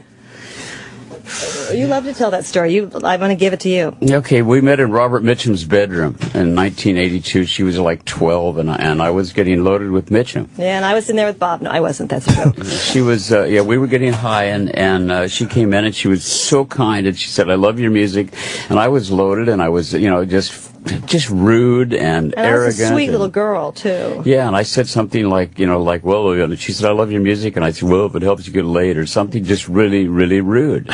She was 12? No, I was 20, no, but it she was was in okay. her I'd gotten 20s. laid, but it was still not nice. Yeah, she was in her 20s. So she was a Paul Williams fan when she walked in the room. She walked out of the room a Neil Diamond fan. Song sung blue. I still love the guy. But why were you in Robert Mitchum's house? Yeah. I get the story, but why were you there? Well, we both knew him. We both lived in Santa Barbara. Right. And he was a friend of my family's, and I'd known him for years, and he and Paul were friends. And We had a different Santa kind of Barbara's a friendship. small, that- yeah, well, they had yeah. a different kind of friendship. But Santa Barbara's a very small place, Right. and it was a New Year's Day party. I was really excited because Paul Williams had moved to Santa Barbara. And I'd finally gotten to meet him after all these years of being a fan. And he was just, he was wearing like an Andy Gibb jacket. If I can date it a little bit. So, Yeah, that was a very eventful day. Were you just friends with Robert Mitchum, or were you know? No, I was legitimately just friends. Yeah, legitimately friends with Robert Mitchum. Yeah, for my whole life. Yeah. And I was rude, and the fact is that then we met again, like at Feinstein's. I was performing at Feinstein's. By then I was, I think, 11 years sober, 12 years sober, and she got to see the two different Paul Williamses. The one that looks like when he's not full of cocaine and vodka, and who was a little nicer than the older guy was, and all. And happily, Tracy had in the meantime become this very successful screenwriter, and somebody who had been exposed to a lot of people in recovery and had a real affection for what that process does, which I was a fair example of. I've been given my life. Opie, you and I have talked about this. That I was, I went from being face down on my own spittle to the life I have today, which is pretty impressive. And Tracy said, if you say so yourself. Yeah, if I say so. You should say it. It's an amazing story. I mean, everyone had you done. Yeah, I was going. You were done, man. Well, the documentary about me is called "Still Alive." Right, that says a lot right there. I tried to actually do a TV show with him when I got to Hollywood. I was writing pilots, and I hadn't forgotten him since Mitchum's Bedroom. And I said, my first day, they said, "What do you want to do?" And I went, "I'd love to do a TV show with Paul Williams." And they said, "If you can load up a truck with cocaine onto the lot, you might have a shot." Oh, the reputation was bad. Bad. Wow. And I'd earned it too. I was worthy of every evil word said about me. How many years were you partying like that? I drank from the time I was about this high. I was like maybe 13, and then I probably, I had a brief little chemistry experiment with cocaine that lasted maybe 25 years. I did cocaine every day till I was 49 when I got sober. I joked that I had the best didn't have the best childhood, but I had the longest. I was right. 49. 25 years. Yeah, I'll be 74 tomorrow. No. I'll be. You know what? Let's go get a cake, Roland. Yeah, you have called me more than once on my birthday. Well, I sure have. Yeah, exactly. So I'll call you tomorrow. Okay. So you've been sober 25 years. 24 years. Yeah. 24 years. Now, 25 in March. Do you have any physical issues from physical problems because of the cocaine? No. I can breathe through my nose. Lucky. Exactly. And I'd like to think I'm a little more attractive because I was pickled until I was 49. It's funny. I can't marry that guy that I like. I was watching Smokey and the Bandit the other day. Yeah. And I just can't. Art films. That's it's one of the best comedies ever done, though. And you're great in it. It's great. And I can't marry the image of you now to that person. I cannot realize that that's the same person. You look physically very different, and just the attitude, even the voice, everything is different. People tell me that when they look at me now, Gary Cooper comes to mind. Oh, I think they're going to say Busey. Truman Capote, right? And the cocaine did wonders for your hair. You got a full head of hair still, Paul. I got a full head of hair, and I don't dye it, but it's the beard. You don't dye your hair. When you said dye your hair, that was like a... But just Tracy and I, as we became friends, she said, I heard something from her that so many people have talked about to me. They wish they had some sort of a process like what we have in recovery. And that was the beginnings of the book. And because she's done this before, she kind of took me by the hand and walked me through the process. I write 3 hours, she writes 7 to 9. And so, it was a perfect partnership for a lazy old guy. Right. Were you good collaborating with I don't like having my stuff edited. I get really weird if someone, if I write something or put an idea down, they're like, I don't know if that's the right thing. Did you get too territorial about stuff if she wanted to change things? No, because she made it better. Okay. It was, when it's like, let's make it better, but when we get out in public, I'll tell everybody it was my work. Right. Tracy, did you know anything about recovery? Were you... I've never been in it. No, right. And I didn't know. I'm learning a lot. I've always been really envious of people in recovery. I sort of have recovery envy, you can imagine. But I was the girl who believed reefer madness.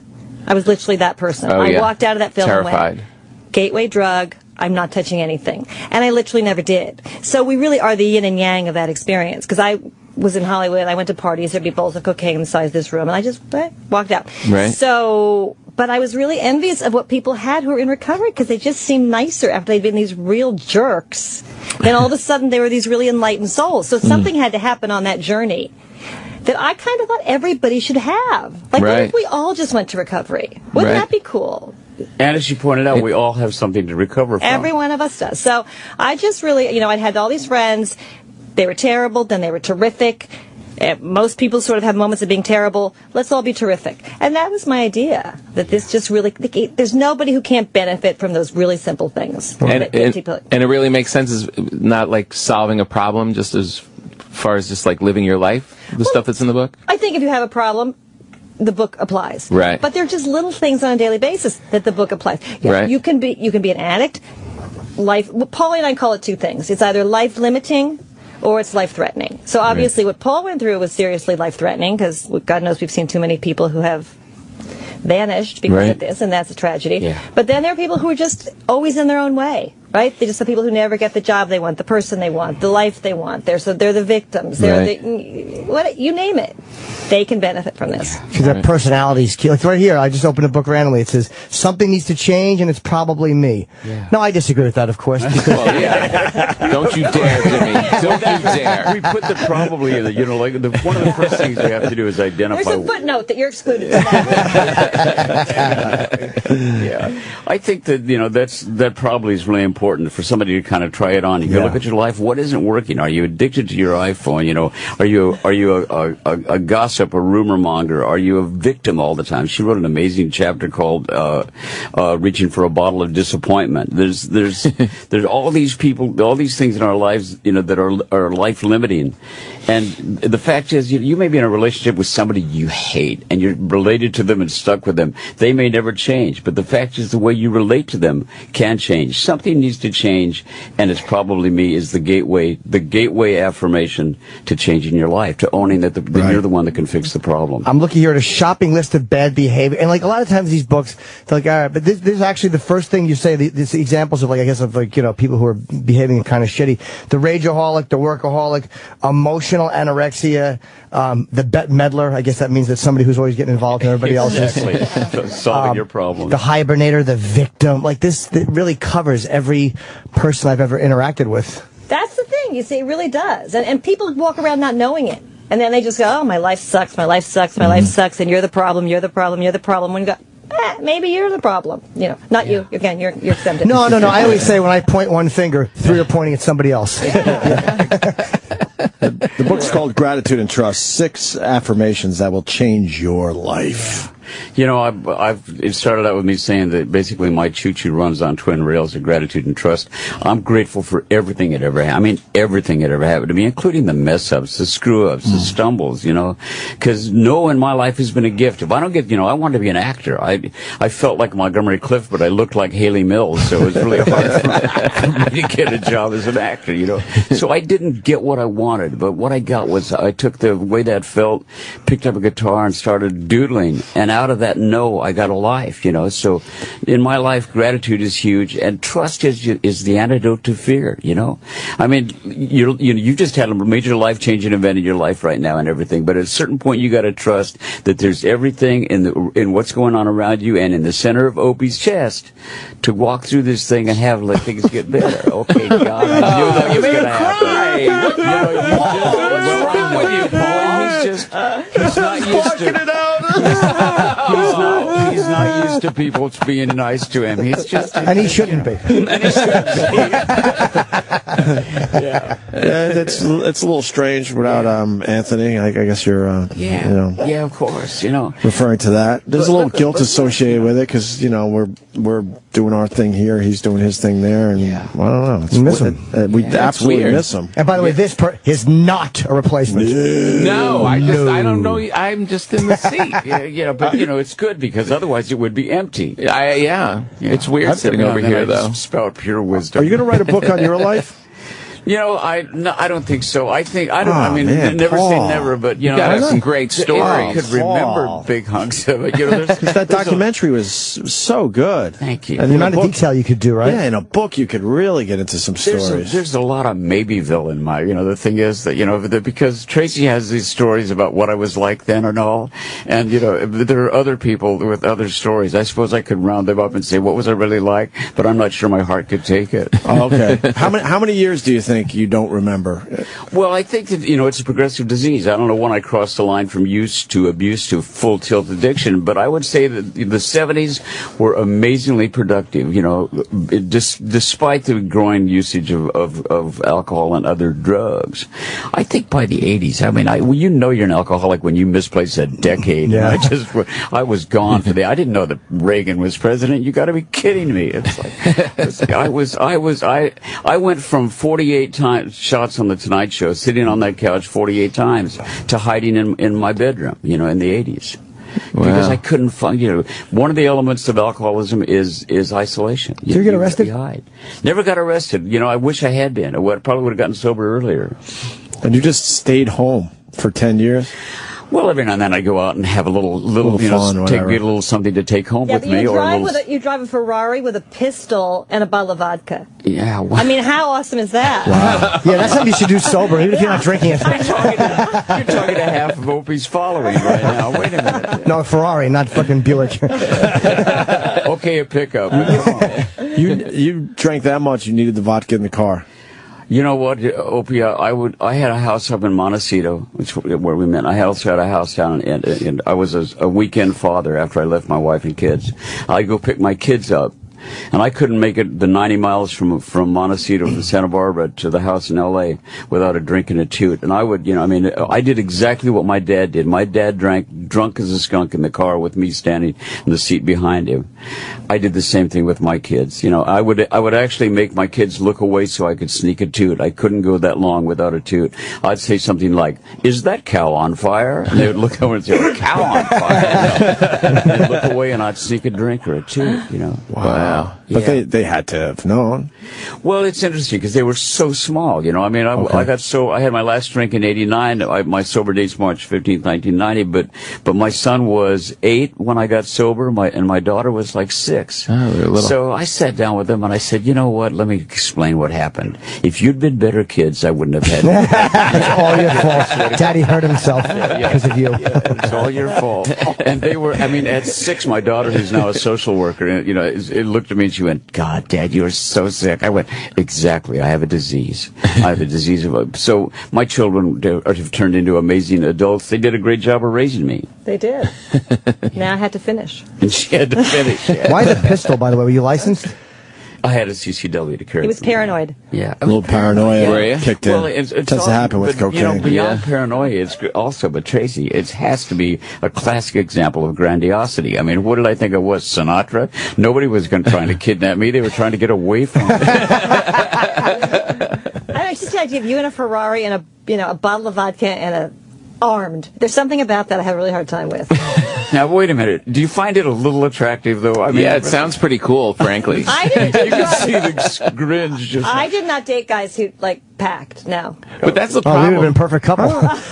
Oh, you mean a gun? That is such a problem. Like all of the crazy stories, and I know that in some ways it was a dark part of your life. But when you hear getting high with Robert Mitchum or driving a Ferrari with vodka and a gun, it all sounds like the coolest stuff you could possibly do. Yeah, it is until you talk to the people that live with me. That's the problem. Right. It sounds awesome, but yeah, but the reality. Yeah, the reality is you have 2 kids that didn't have a dad that was there for them. The reality is you could have crossed that line driving to Vegas and smashed into a car full of kids and people and killed them. Wow, Yeah, Tracy. Exactly. Yeah.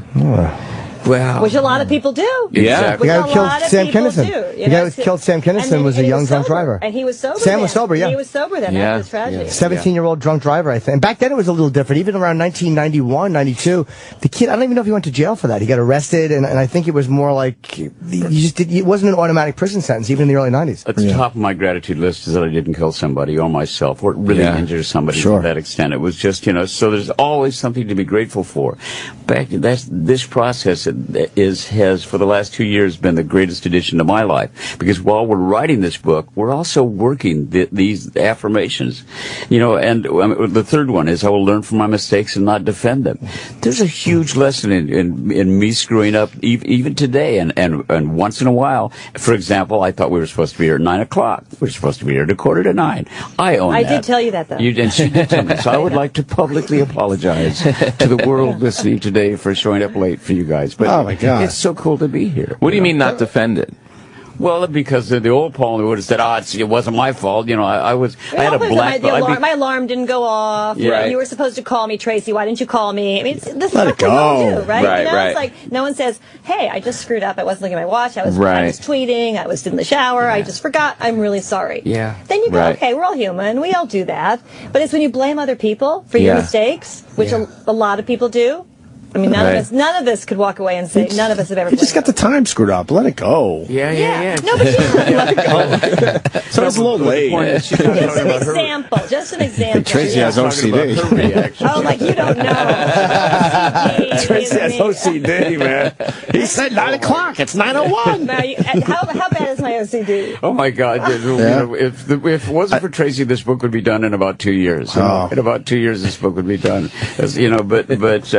Yeah, you know, and while I was drinking and using, I became a chronic and habitual liar. I didn't even know I was lying half the time because I was always defending. You know, I was constantly breaking appointments. I had emergency dental work. That was bull. I would never. You know, I don't think I had emergency dental work ever. What's that? Defending a mistake. That's right defending there. a mistake. That's defending right a mistake. Yeah, exactly. Were you abusive at all when you drank, or were you just kind of distant? Even verbally abusive? No, not really. I think I just hid, you know. I was always a little lover. What can I tell you? I was a little lover. I was in the world, you know, my whole world was about, ouch, Mommy, pick me up and love me. I mean, I just had a little bit of confidence from the cocaine, and I knew that your wife wanted me. I just you no matter who you were. Did you get a lot of action because you had the cocaine around? I don't wish I could. That's the part I wish I could remember. You didn't get the action? That's the part I wish I could remember. See, if you'd only had an iPhone back then, Could've there'd be a taken lot of selfies today. Oh, yeah. They had all that whore bait and you didn't... Did you just say whore bait? Sorry, Tracy. Oh, my God. I say worse stuff than that. I say really bad Tracy, stuff. why didn't you get involved with the drugs and alcohol being in Hollywood all those years and around it constantly? Honest to God, I was just afraid. You know what? It's the OCD. It's the OCD. The thought of losing control for me is much more frightening than having a good time. I really was. I think, and I think the OCD was back then. I mean, as a child, probably 12, 13, 14, when my friends started using stuff. The idea that if I drink, I have to drive, I'll have half a glass of wine. I will never be over that limit. I'm terrified of authority, of losing control. My lists have lists. It's just, I couldn't do it, you know? I just couldn't do it. She turned down drugs from some really famous people. The Gonzo journalist. Hunter Thompson tried to get me high. Couldn't figure out. You gotta get high with Hunter Thompson. And he said that. He couldn't believe I wouldn't do it, and I just went. I don't think you have a choice, right? I said, "Do you have some Chardonnay?" I was just like, "No, I don't want." And he opened this drawer, and he said, "I've got hash, I've got coke, I've got lewds." I mean, you know, it was just like, you know, this big. It was like farm, and I'm just going, can't do it. How did you wind up there with him? Where were you? Yeah, I was. And my husband's a rare book and manuscript dealer, and he sells a lot of archives. So we had to go out to Aspen because he was selling his archives.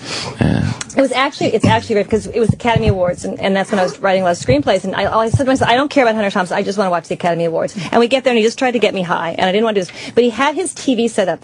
You guys will love this. He had his TV set up, so every time he changed the channel, it would go to whatever you were watching to porn, and then back to whatever you're watching to porn. So I'm sitting there. I'm getting like this contact high because there's so much hash in the room. I can't even believe it. And I'm like, all of a sudden, it's like, you know, best supporting actor. But then it goes to like 2 girls having sex in a bathtub, and you miss the best supporting actor. The whole night went on like that, and then it would go to like films that were done about him. So there'd be Hunter and Johnny Depp driving down Sunset Boulevard. You know, a guy and a goat in a field, and then they'd go back to Susan Sarandon giving some political speech. I missed the entire Academy Awards, had a contact high, and I was just miserable. Most people would have loved it. How was the TV set up that way? He was just changing channel. He must have just been fucking around with the channels. No, he rigged his channel thing, so it would just always, there were these 3 sections it would go to. It was on a loop. Films that Hunter was in. Oh, my God. Porn, and whatever you were watching. So maybe you're watching CNN, and it's like, you know, 2 guys going down each other. I mean, that was what it was really. It was quite of a setup. But it made you a little crazy, you know, and he was crazy to begin with, so. Yeah.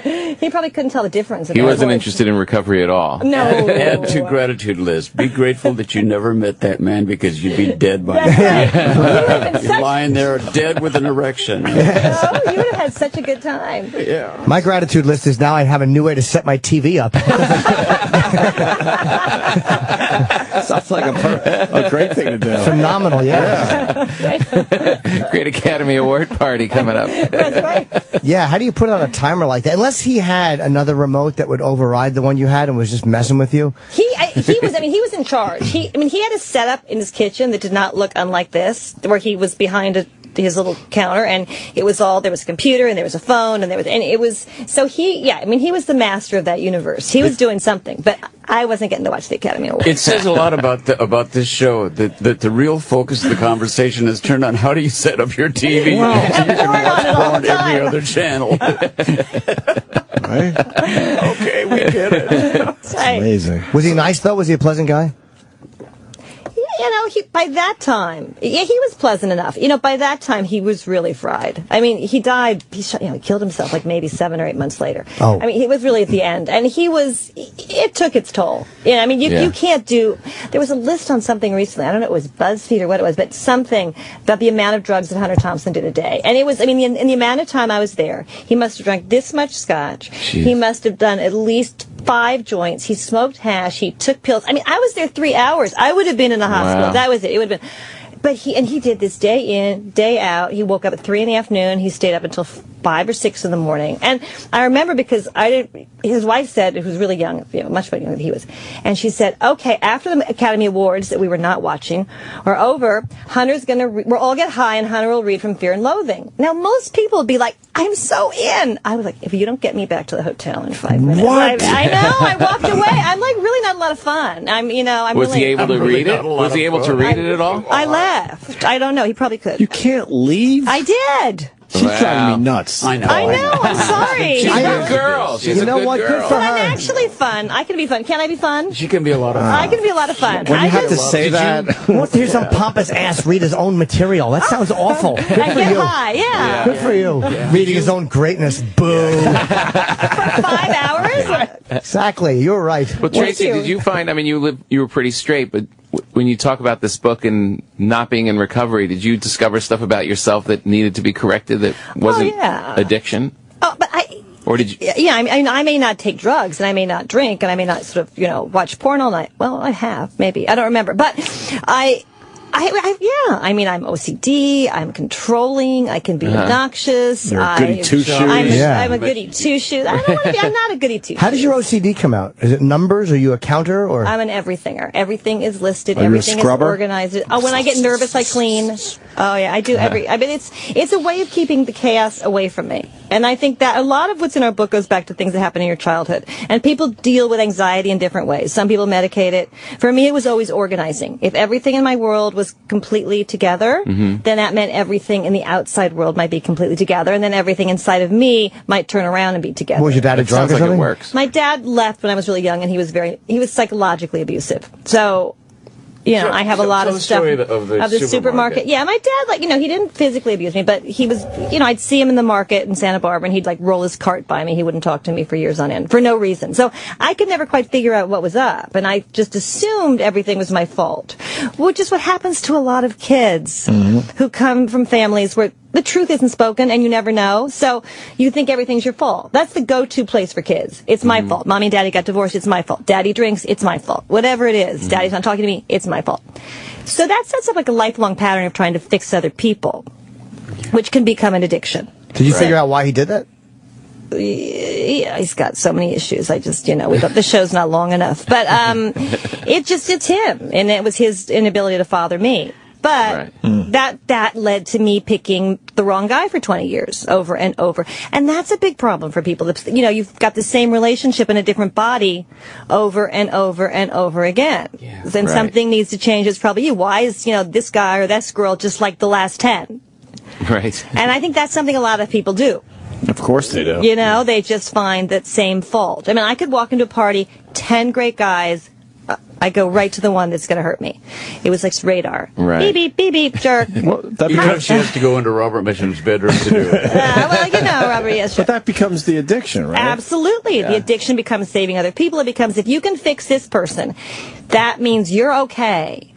And there was nothing wrong with you before. I mean, it's a weird thing, little trigger in your brain. And then until you sort of start doing steps and looking into it, your behavior, you don't know why you're doing it. It just becomes repetitious. Right. And you wake up and you're 40 years old and you go, why does my life look just like it did when I was 17? Right. A lot of people do that. It sounds like the OCD thing is a good way to cope, though. It sounds like that was a good structure to Well, It sounds positive, actually. I think if you have to have a problem, that's Yeah. not. I mean, I had other stuff too, but I think if you have to have a problem, Whoa, being what's the other OCD. stuff? Well, what do I Where's do? the other stuff? Well, I What's the told other you I picked the wrong man. Yeah. I picked the wrong man. I'm a spendaholic. I'm Tracy, and I'm a spendaholic. Okay.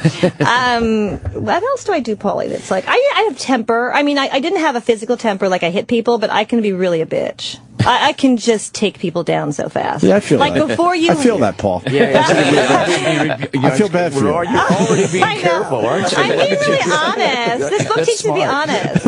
I know, but I could. You know, I would hurt you before you could hurt me. That's another thing a lot of people do. People are very defensive. You've been hurt a lot in your life. A lot of people, it doesn't mean you hit people, so I'm not remotely physical, but I could just, verbally, I'll distance myself from you. I just walk away. A lot of people do that. But if you follow the path, it's interesting because what you're essentially doing is rewriting and putting a new ending on an old story. The story with Dad. You're going to write a new ending to that with a new person. All that was my second marriage. Absolutely right. They were right there and all. But you start rewriting those elements in your life, and what did you become? A writer. What did I become? Oh, I read it against writer. So there has, I think there's a connection there. I'm having a therapeutic moment. What are some of the stuff you wrote that we would know? The last film I wrote, you'd know, it was called Confessions of a Shopaholic. I wrote a film called The Guru, which you'd actually really like. I don't know if you ever saw that film. I'll send you guys. You would like it. You would like it. It's really Who's filthy. in it? Yeah. It's Marissa Tomei. It was a film about an Indian guy who comes to this country and he becomes the guru of sex. Heather Thomas. Heather Thomas. Who was Heather. Just remember. Graham. Sorry, Graham. Heather. You're so sweet. I didn't mean that. And I've made like 4 films, and I rewrote so many, every romantic comedy probably. Many people have seen. And then what else have I done? She also made an amazing film called Lucky Ducks, where she had a 14-year-old daughter who just didn't appreciate what the hell was going on in this world, all the great things she had. So she took her to a school that she helps finance in India and said, you're going to work this summer for a couple of weeks. You're going to work in this school in India. So I plunked her in a slum. I took a 14-year-old Upper East Side kid and I plunked her in a slum. So that got a lot of attention. Did it work? Did it help? Yeah, she's fabulous. She's fabulous now, but she's 24. I mean, it didn't work. That was the film. It didn't quite work. But it made for a good film. Right. But in that film, what I learned was I was the one who had to change. And it's interesting because it comes back to this book. I learned this book, the book you guys have. the book. Gratitude and Trust. It's called Affirmations. Gratitude and Trust, how to fix all of the broken people around you. That's right. No, I'm kidding. It's not called that. 6 affirmations that will change your life. But I went to India to fix my kid. And I learned in 3 years of shooting this film, the 3 weeks turned into 3 years, that it was me who needed fixing. Right. And that, when you think about it, that comes back to this. That's kind of awesome, huh? What a nice turn, what a nice end to the story. I know, you see? Yeah, you see? See, I got all gratitude and trust. Full circle. Exactly. It's always nice when things come around. Yeah, exactly. Paul, do you feel like you just got lucky that there wasn't like permanent damage? Like you see some guys, like even if they recover, you could just tell that they look gone. burnt or off. Yeah, they're just gone. You realize you're talking to somebody who left his glasses in a cab yesterday. You know that. We all do that. Yeah.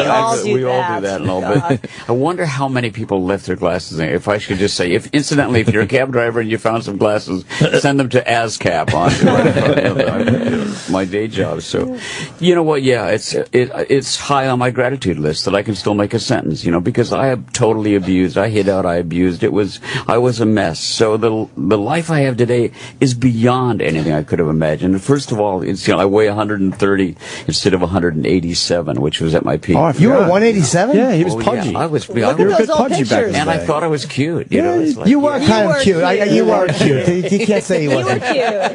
I had a crush on you. Yeah. But I was Porky. Porky McWilliams and all. But you were accessible. Porky was accessible. Tracy, would you have, back in the day? Back Paul in the Williams? day, Paul Williams? Yeah, sure. Those cool glasses. I And love those glasses. My life is good. My life. Remember that haircut, the long of the bangs? I love it. It was awesome. that Muppets appearance, one of my favorite things ever is that Muppets appearance when you sang on with the Muppets. I love that. Oh, I love it too. I mean, everything I did with the Muppets is high on my list. I loved it. Wake up in the morning, know you're going to go to work with Kermit. You're doing something right. Yeah. in your life. Were you sober at that moment?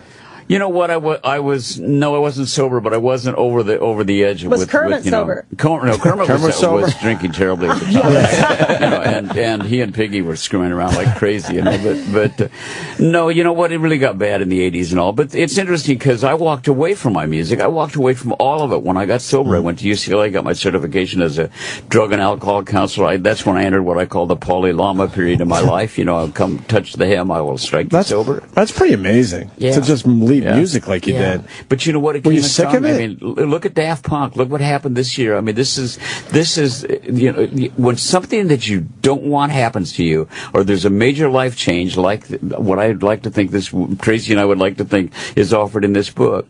Just stick around. Start working on the little things in your life, and all of a sudden you'll find yourself. I mean, I'll be 74 tomorrow. I won Album of the Year this year. That's purely pretty amazing. That's purely a gift of my recovery, and the best thing I can do is pass that forward. Right. And I had no idea how to do it until Tracy turned to me and said, "I can show you how." You got a phone thing going on. What's going on with him? You won't let go of that phone. Okay, what's the deal? Okay, we used to be friends, Opie. What's the deal? The deal is Paul Williams is a phoneaholic. He has replaced booze and cocaine.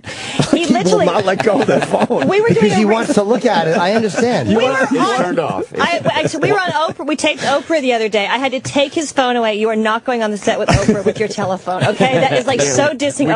We did Super Soul Sunday. And he's got my his phone. We were doing a reading the other night in Brooklyn. I looked down on the podium. Yeah. Like, the phone is there. I'm like, I can't have your phone. He's a phoneaholic. What's up with the phone, Paul? You can't put it. It gives you a dopamine rush like cocaine. I was reading an article the other day. Right? It gives you and now more people are addicted to these things. And if you think that in your phone every vice you want look who's is right on there. his phone right now. Excuse me. He's probably tweeting. Who's sitting there with his phone in his lap? But you're right. It is a dopamine rush. It's a dopamine rush. That's why it's so dangerous when you're texting and driving. Yeah, well, I don't do. I don't do. Do you know kids are learning to drive later now because they don't want to stop texting?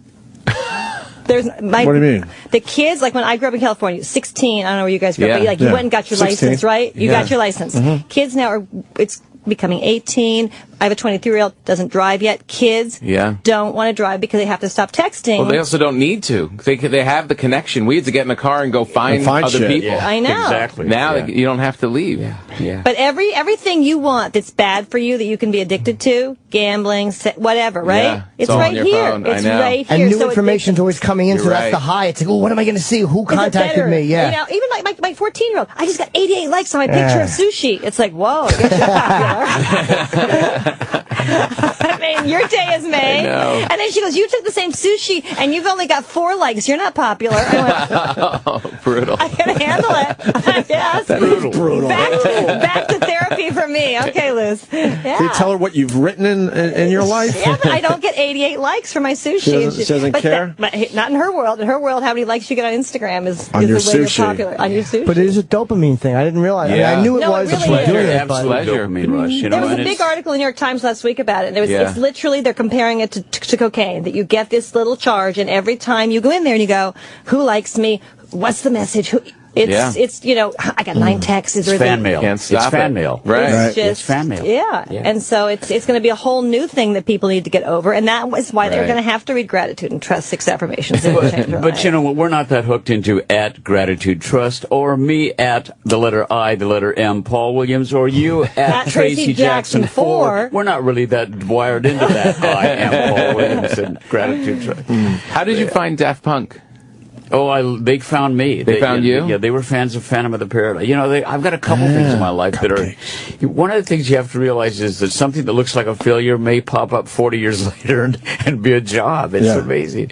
So they asked me to write a couple songs on the album, and then they asked me to sing one. And the next thing I know, I'm standing next to... It's amazing. And Such a good album. It's the only thing that was difficult about the whole process is finding a way to bring it into a conversation every time you meet somebody. Yeah. But you're really good at that. You deserve that one. You have mastered that one like no one I've ever seen. What do you think of ISIS? You even know Daft Punk just is really they seem like a bunch of punks. Well, speaking of which, I got to tell you, the one thing that impressed me most about them, I think immediately, was first of all, I loved the music they gave me to write some words for. Yeah. But I love the fact they choose to be anonymous, that their egos are that much in check, that they care more about the work they're doing than they do about. Are they anonymous? I didn't know that. Yeah. Well, they wear the helmets. The helmets, which they don't show their faces. Which look like the Phantom of the Paradise helmets. Yeah. Yeah, they're the same Paul, helmet. we only have a That's few so minutes great. left. It's your birthday tomorrow. We quickly went and got you a little something. Oh, nice. Is that a Tiffany? Magnolia cupcake. Jesus, You no, have it's to just pass it to him. cupcakes. You don't have to. This is radio, Paul. What are you like? He's like, It's just cupcakes. Oh. He goes, is it Tiffany's? Jesus. Thought being a nice guy. It is. The box is Tiffany's. It's a lousy red velvet cupcake. Enjoy. oh my God. Yeah. Can I get one too? nice. Diamonds. Always wanted one of these watches. Is it a Rolex? No, it's a Dodgers hat.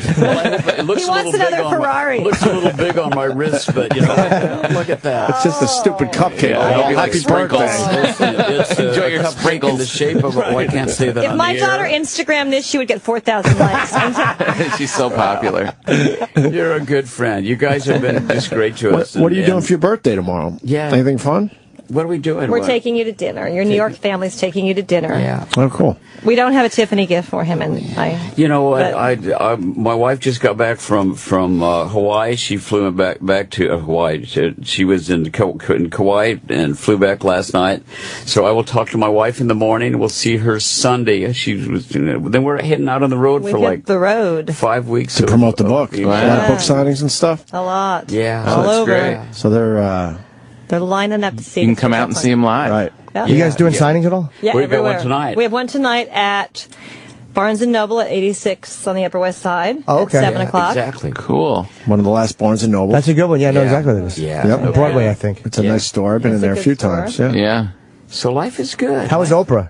Oprah was talk to them awesome. about Oprah. Were you intimidated to be in front of Oprah? She makes it so easy. Yeah. I mean, yeah, like 24 We hours don't? before. You guys are awesome. You All guys right, are amazing. This is one of the most fun interviews we've had. No, without question. How I'm nowhere else. Like I couldn't go on Oprah and talk about Hunter Thompson and his porn. No, She but probably love that. Yeah, I think Oprah would secretly love that. You know what? She was really cool. she was and so all. kind. Did She you- was so sweet. She you really meet- did. Did you meet Eric Logan? He's our old boss.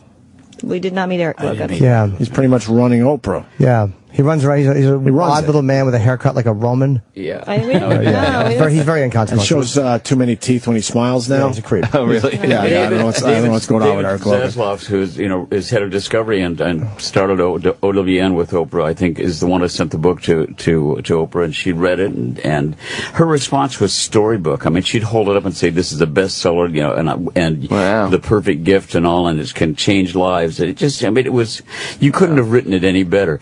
But this is the great thing about working 2 years. To me, a woman at her best you can describe as a great broad. Tracy's a great broad. I I mean, thought you were it's going like to say Oprah was a great broad. No. Tracy is a great broad. Oprah made you. I wanted to crawl into her lap and have a good cry. I mean, she just Because she just sold you hundreds of thousands I of know. books. That's why. Well, but she's also got that We might- mommy thing. I mean, she's He's just going to crawl into your lap after this, too. Later Just on. be Well, prepared. I've done that, and No, it's just look- not the same. Look, I mean, you're nice saying this was the most fun interview, It's but fun. Oprah sold you probably 200,000 books easily. We might have sold you 12, Paul, today. Okay, But Let's be you honest. gave us cupcakes. But this is family. Oh, but you Let's be gave us honest. cupcakes. Opie, this is family. We started out arguing 208 years ago, and now I know this is a safe place. I love Paul Williams, for real. Gratitude and trust, 6 affirmations that will change your life. Paul Williams and Tracy Jackson. Odd question. Do you remember the first question she asked you? Oprah? Yeah. What was it a boring question, or was it like a? No. I mean, or was it like a real? Oh, Because yeah. sometimes I heard her say one time they asked her, "What would you do if you interviewed?" And I forget who it was at the time that was in a scandal, and she said the first question would be really hard or to the point. And I'm like, I think her first question is usually The tough but then one? maybe that's But one you know was what? a But you know, scandal. this is a very different show. This is her show, Super Soul Sunday, which is she's not doing her. As you guys know, she's not doing her other show anymore. She gave that up. And this show is really all about spirituality and improving the world and making people feel good. And there was nothing, and she had all sorts of information that she could have asked, and she never went for the jugular. She never. She asked penetrating questions about the book, and I think she started out asking. She said she was really friendly. She said, "You know what? We've just been singing. We've only just begun." That was the first thing she That's said, sweet, and she was wasn't it? talking about "We've only just begun" in Paul's music, but she never did anything that was remotely aggressive or trying to get to anything or unearth anything. She just really wants, this show's about making people feel good, and she really makes you feel good from the second she walks in. You just can't quite believe it. Actually, the first question was asked when we drank the Oprah Kool-Aid. I mean, whatever it is. We did. In the green room, she asked us how to write on an iPad the most one word that it was our favorite word, and you wrote truth. And I wrote kindness, and so that was the first question. What's a word that is your like a favorite word? Glad Anthony wasn't here. I got one. Can you say it on the air? Yeah. Boring. Oh, it's so good to be back. I got one. I saw Jimmy's eyes light up. I was like, oh no, what's coming out? You didn't give her your phone number on that piece of paper? No. I've watched Super Soul Sunday, for real. The Russell Simmons one. She does a very good job She of that. does a really good job. Uncle Rush. I love Uncle Rush. He comes in here and he kills it for us. Do you follow his tweets? Yes, I do. I do too. They're great tweets. She asked him what he ate for breakfast. She asks you that kind of stuff, like what's your favorite thing? How do you like your coffee? It's not hard. I mean, but it's sweet. It was great. It was sweet. Yeah. All right. It was nice. I think we got to get you out of here. To wrap up. We have to go eat our cupcakes now and get a sugar high. Yeah. Thank you. Exactly. So tonight you can see them at the Barnes & Noble on 86th Street. What time is that, 7 or 6? 7 o'clock, 86th and Broadway. Paul Williams. He will talk about Daft Punk, maybe. Yeah. Gratitude and Trust. I really want to read this. I'm not just saying that because you're here. It actually looks really good. I think I'm going to read it. Yeah. I could use a little something. I'm going to read it. I'm going to read a couple chapters. We can all improve. I'm going to get past the fact that you have to read 20 pages before you get to page 1. Here's like the prologue. That's my OCD. We can say it on this show. We did have a chapter called Dealing with Dicks. Yeah, which we changed to Navigating the Nasties. Yeah, but Dealing with Dicks is a great chapter. That could be misinterpreted as a positive how-to book. Yeah, well, that's That's the second book.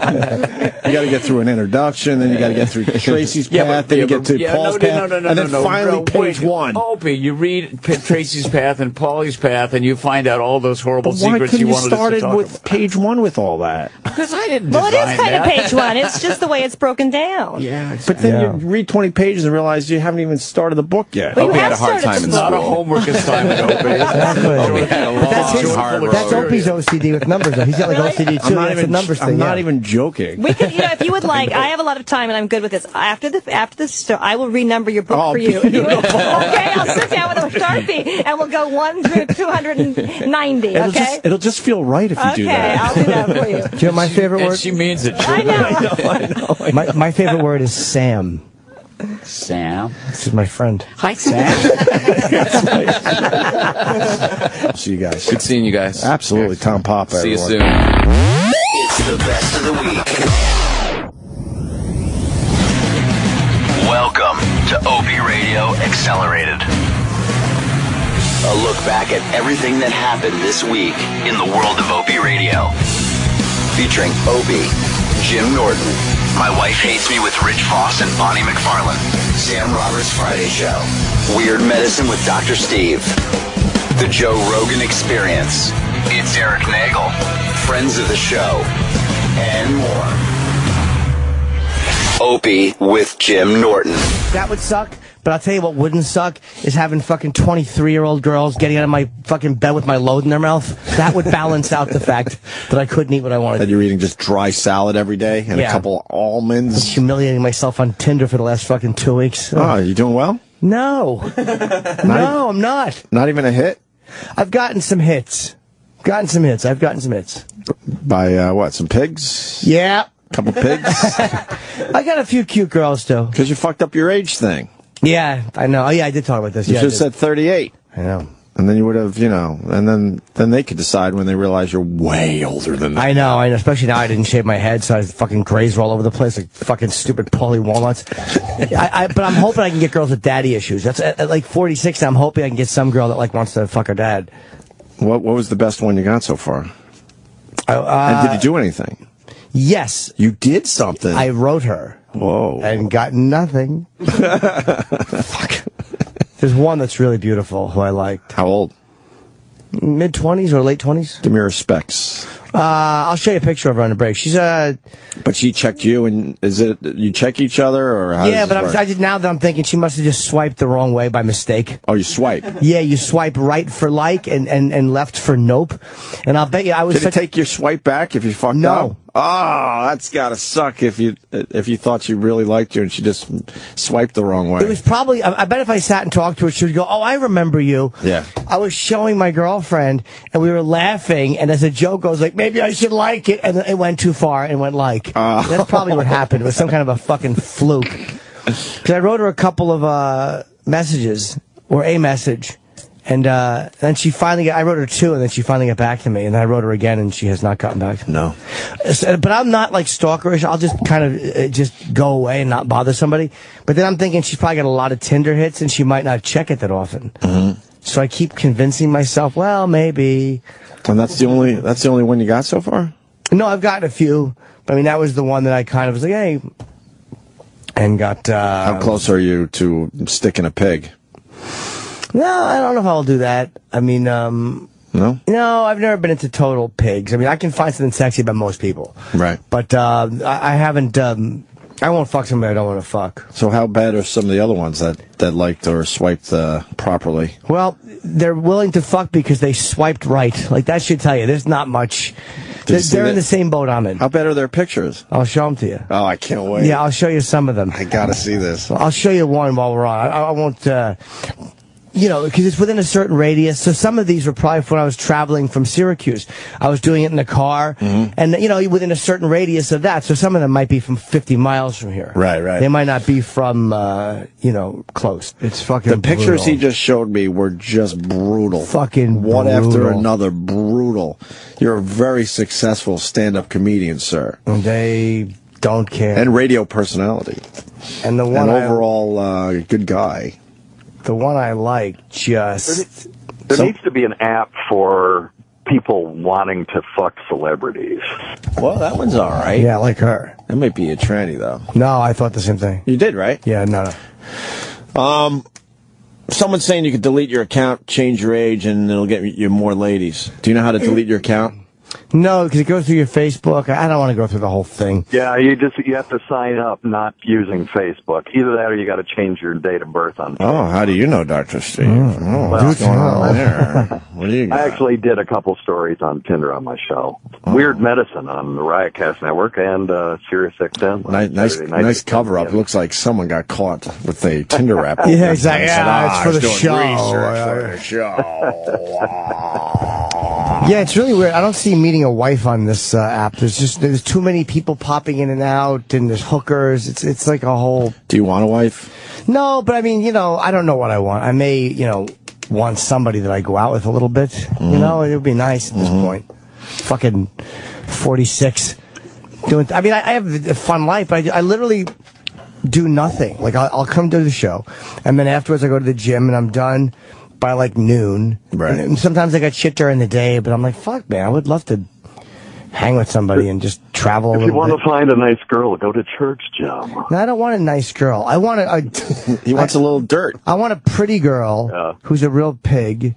You know, I have a really weird list of requirements. You need a little dirt. I need a lot of dirt. You need a little dirt in your relationship. Yeah, a lot of it. Weird Medicine with Dr. Steve. Hey, Dr. Steve. My name is Dan from Chicago. I was having sex with my girlfriend a couple weeks ago. I'm pretty sure that she thought that she was close to her period. And after sex, we had not used the condom. After sex, I felt a little tingling. And when I went to pee to avoid getting a UTI, some blood came out, but then the urine cleared out, and it just looked like regular urine. So I was wondering if maybe the blood had to do with her urine or her period coming up. I am a substantial size, so nice, of course. She thinks that I might have just poked up a little too far, but if you could let me know, that's great. Thanks. Okay, yeah, he probably pounded menstrual blood up his cock hole. So the lifting and thrusting created a vacuum. Yeah, where else is it going to go? Yeah. So yeah, now if it recurs at a time when he isn't having sex with his girlfriend on her period, then he needs to get checked out.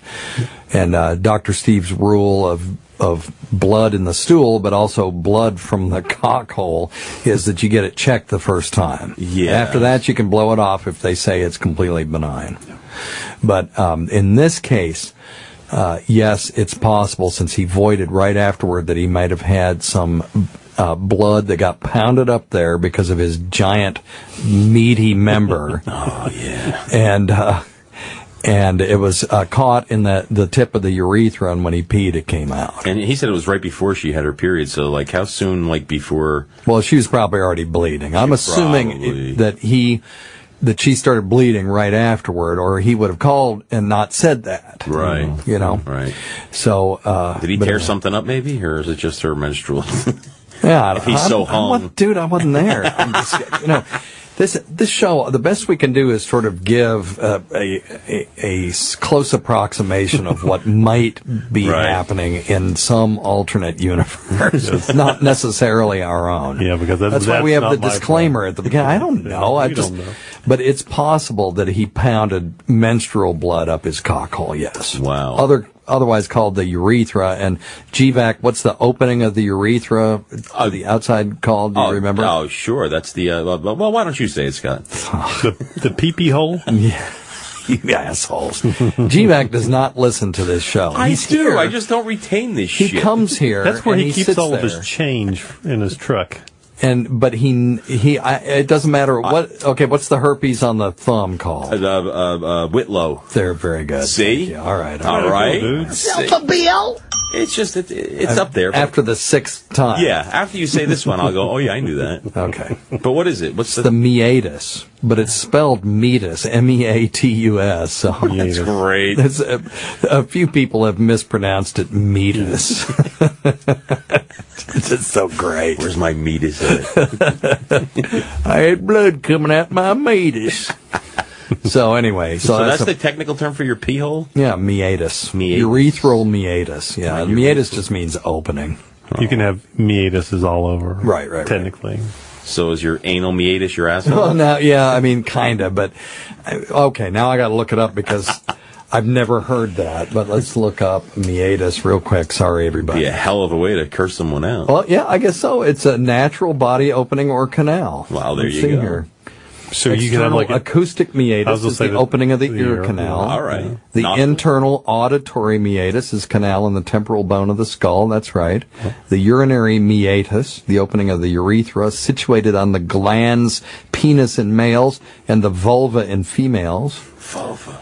And then the superior meatus, middle meatus, and inferior meatus of the nose, but they don't refer to anything else prudes as meatus. Very good. Well, there you go. All right. Meatus. Delightful. I'll try and remember that one, but don't count just on think me. mate.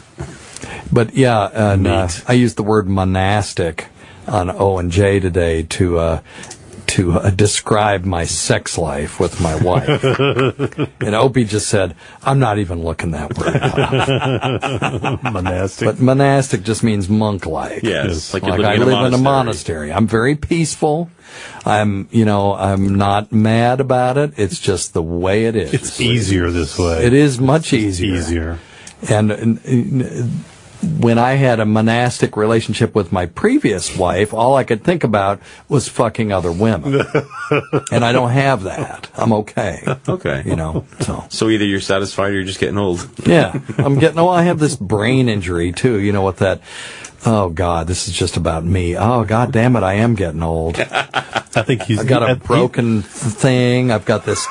I stubbed my toe. His urine's dribbling down the inside of his leg. I've got no, I don't have to make up anything. I got some fucked up shit going on. I've got that my back thing and the spondylolisthesis, which is where the bones of my spine don't line up.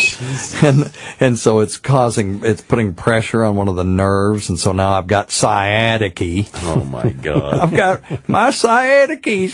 Oh God. And then Next thing you'll have. And then I don't remember what the other thing is, so that's one of the other problems, that I'm forgetting things. Oh, yeah, and I have the empty cella syndrome where my stupid pituitary is gone. And the sick thing about it is I'll probably live to be 100 because everybody in my family did, knock on wood, but I'm going to be just a basket case. But you won't know that you're living to be 100. Well, maybe. Oh, shit. Hey, listen, we're here. We'll take care of you. That's right. That's why we're friends. And I need you to take care of me, quote unquote, if I get like that. Understood. Because I need to croak before my term life insurance runs out. If I'm going to be demented, I just need to go on. So that is the damn truth. Because my wife will get to double dip. She'll get my retirement, plus she won't have to pay the nursing home because she won't. I'll be in a nursing home. Guaranteed. Oh, yeah. And that'll be the first thing she does. The first time I shit myself, I'm in a nursing home. Sam Roberts Friday Show. So when you do a movie like this, Hector and the Search for Happiness, does that start to like play in on you figuring out happiness and all that, or are you pretty secure in yourself? It did, yeah. What's been interesting is talking about it afterwards, been promoting it more than even when we were making it has totally helped me understand certain things about happiness and clarify certain ideas that I might have already been percolating but not really thought about, just about what it means to be happy and how to be happy, you know.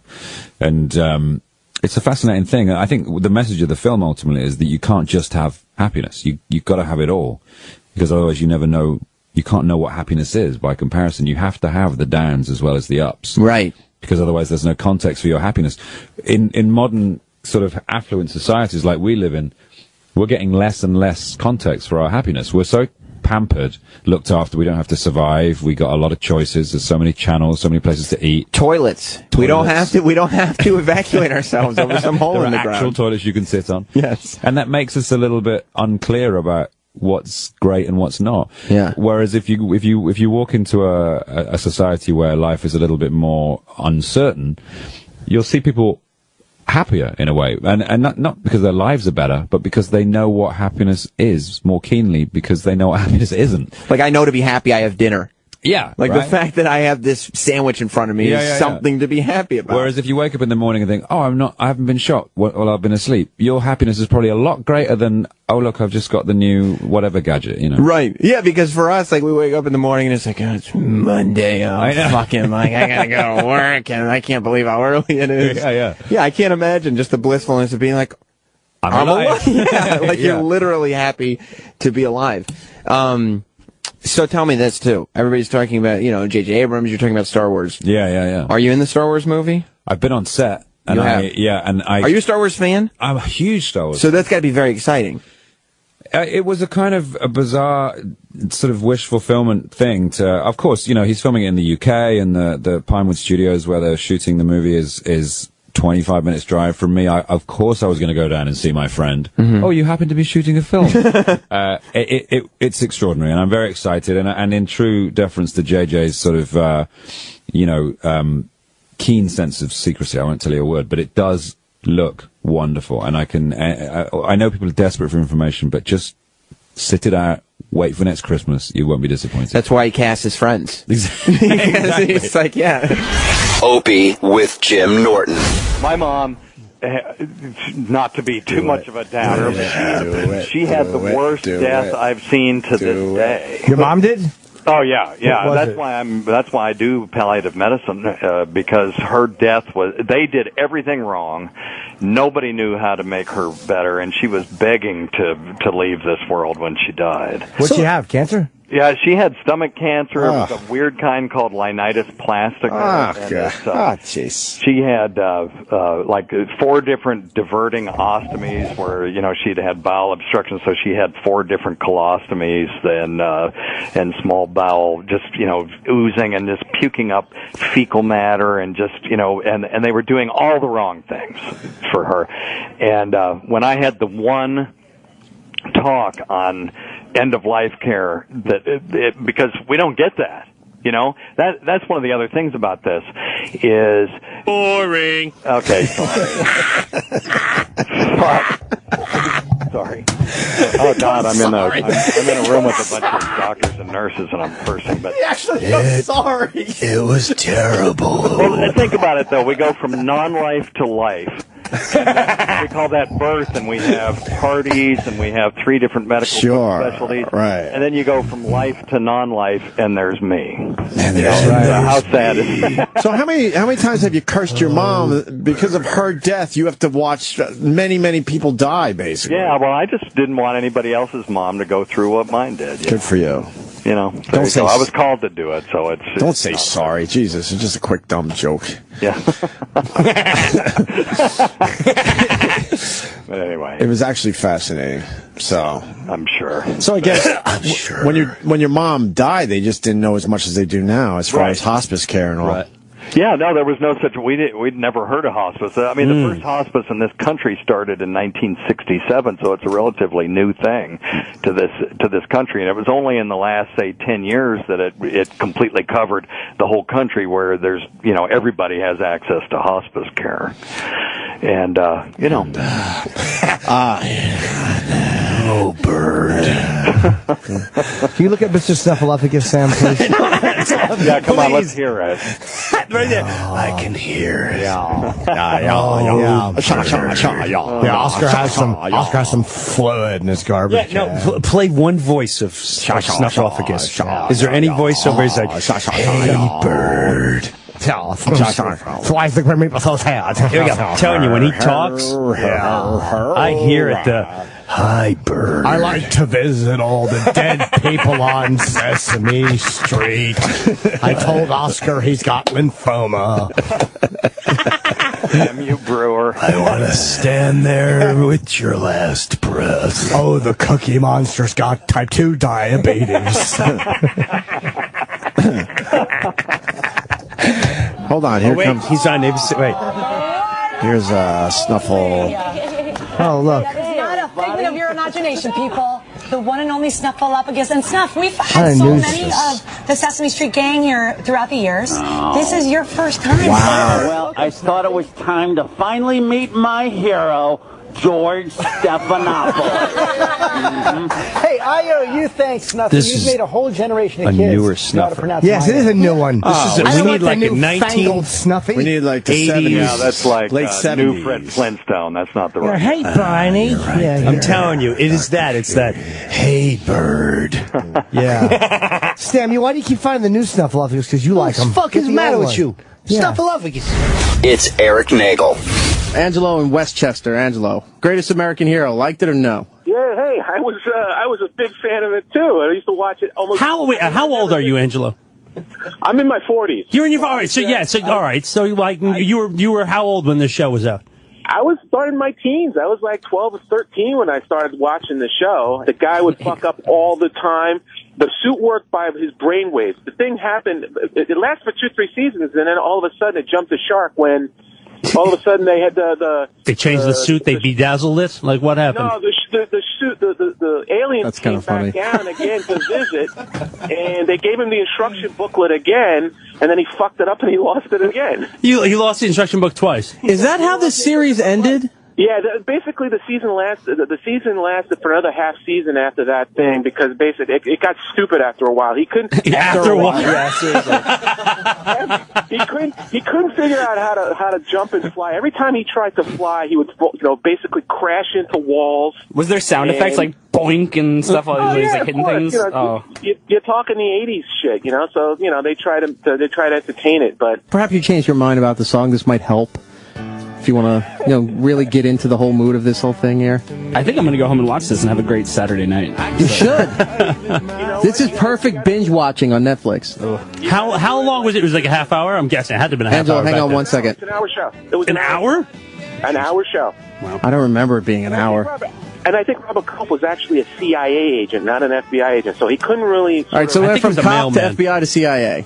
Yeah, he worked for some sort of 3-lettered government agency. Absolutely. Stonecutters. But and then after a while, it just kind of got boring because it was like the same thing, drug dealers, terrorists, and all that. And then, it kind of got frustrating because. Did he fight the Russians? Because this was the 80s.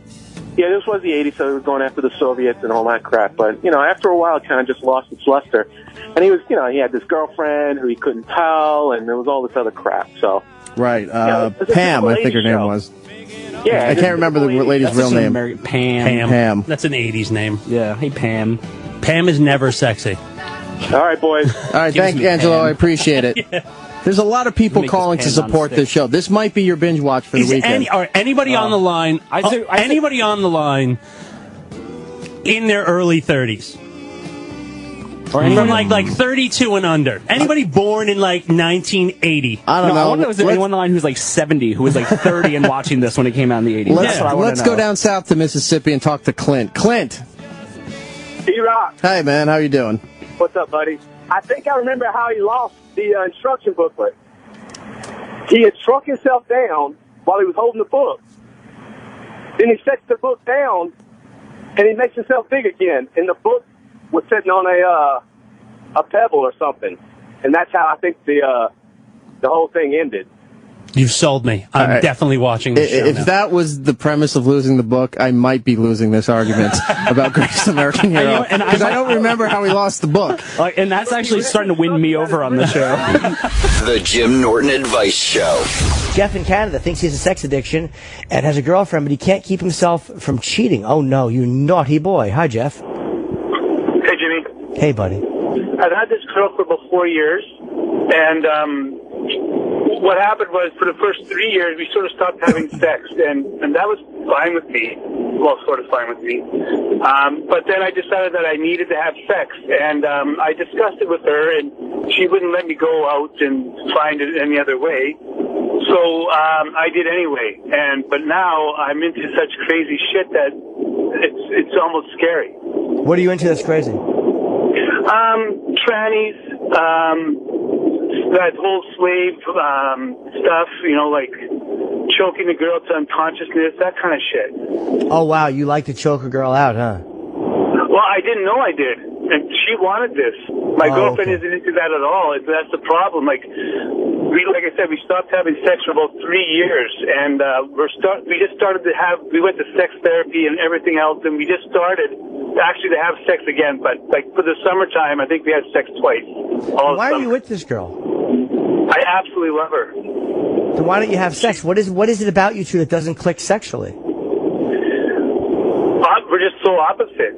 She's so missionary, like very vanilla kind of sex. Like I remember we were having sex one time, and I just went to move, and I pulled her hair a little bit with my hand, and she goes, "Oh, hair," that kind of stuff. It's like, yeah.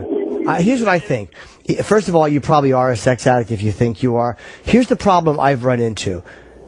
When I'm dating girls who I love, and sexually they're very normal and healthy, and I'm twisted, so we don't come close to being compatible. Sometimes what happens is we're both a little wrong. Like the girlfriend needs to kink it up a little bit, and I need to come way back down, because my reasons for wanting these different things are not only, I'm not saying you should compromise who you are sexually, but a lot of times I'm just grabbing and reaching for anything because I'm acting like an addict.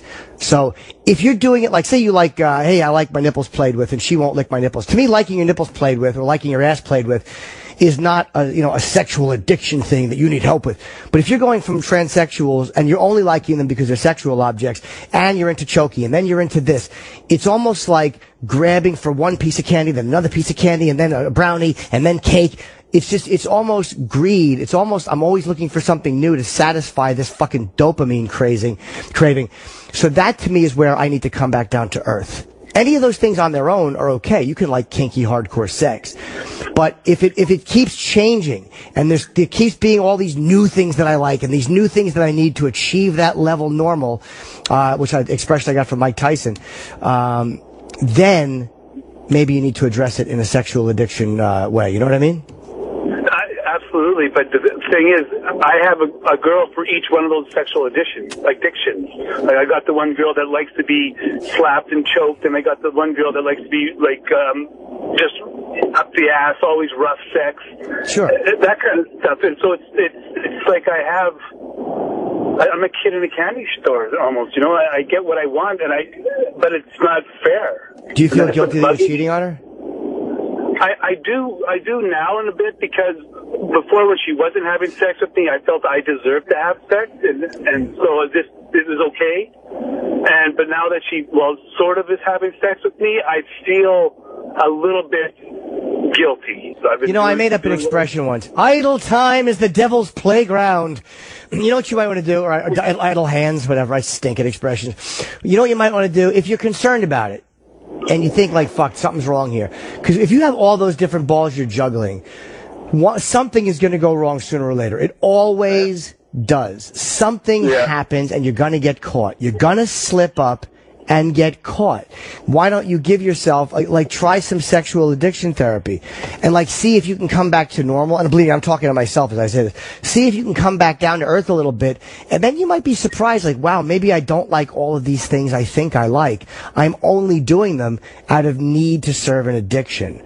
Like, do you know what I mean? Like some of it you may like, but you may only like 40 or 50% of what you think you need. And of that 40 or 50%, you may be able to get her to do 25 or 30% of it.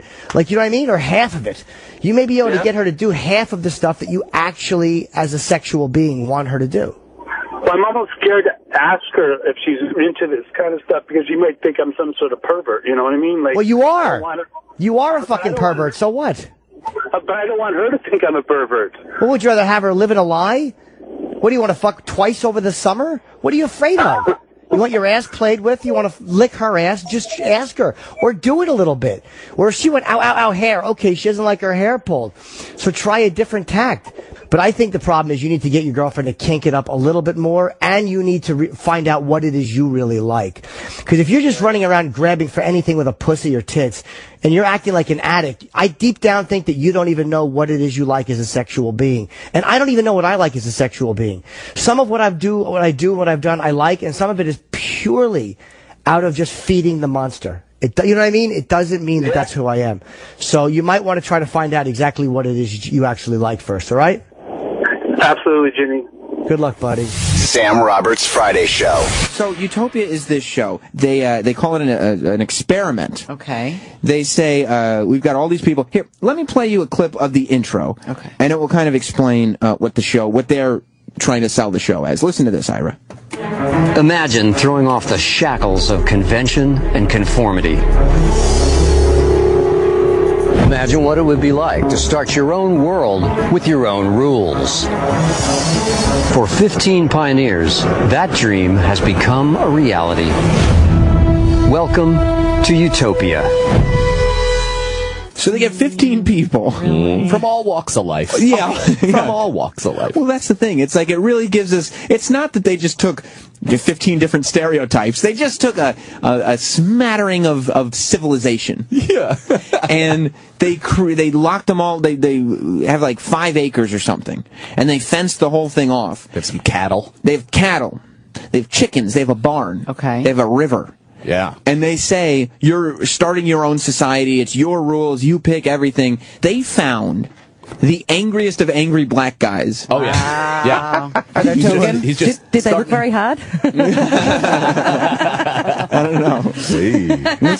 Listen to this dude.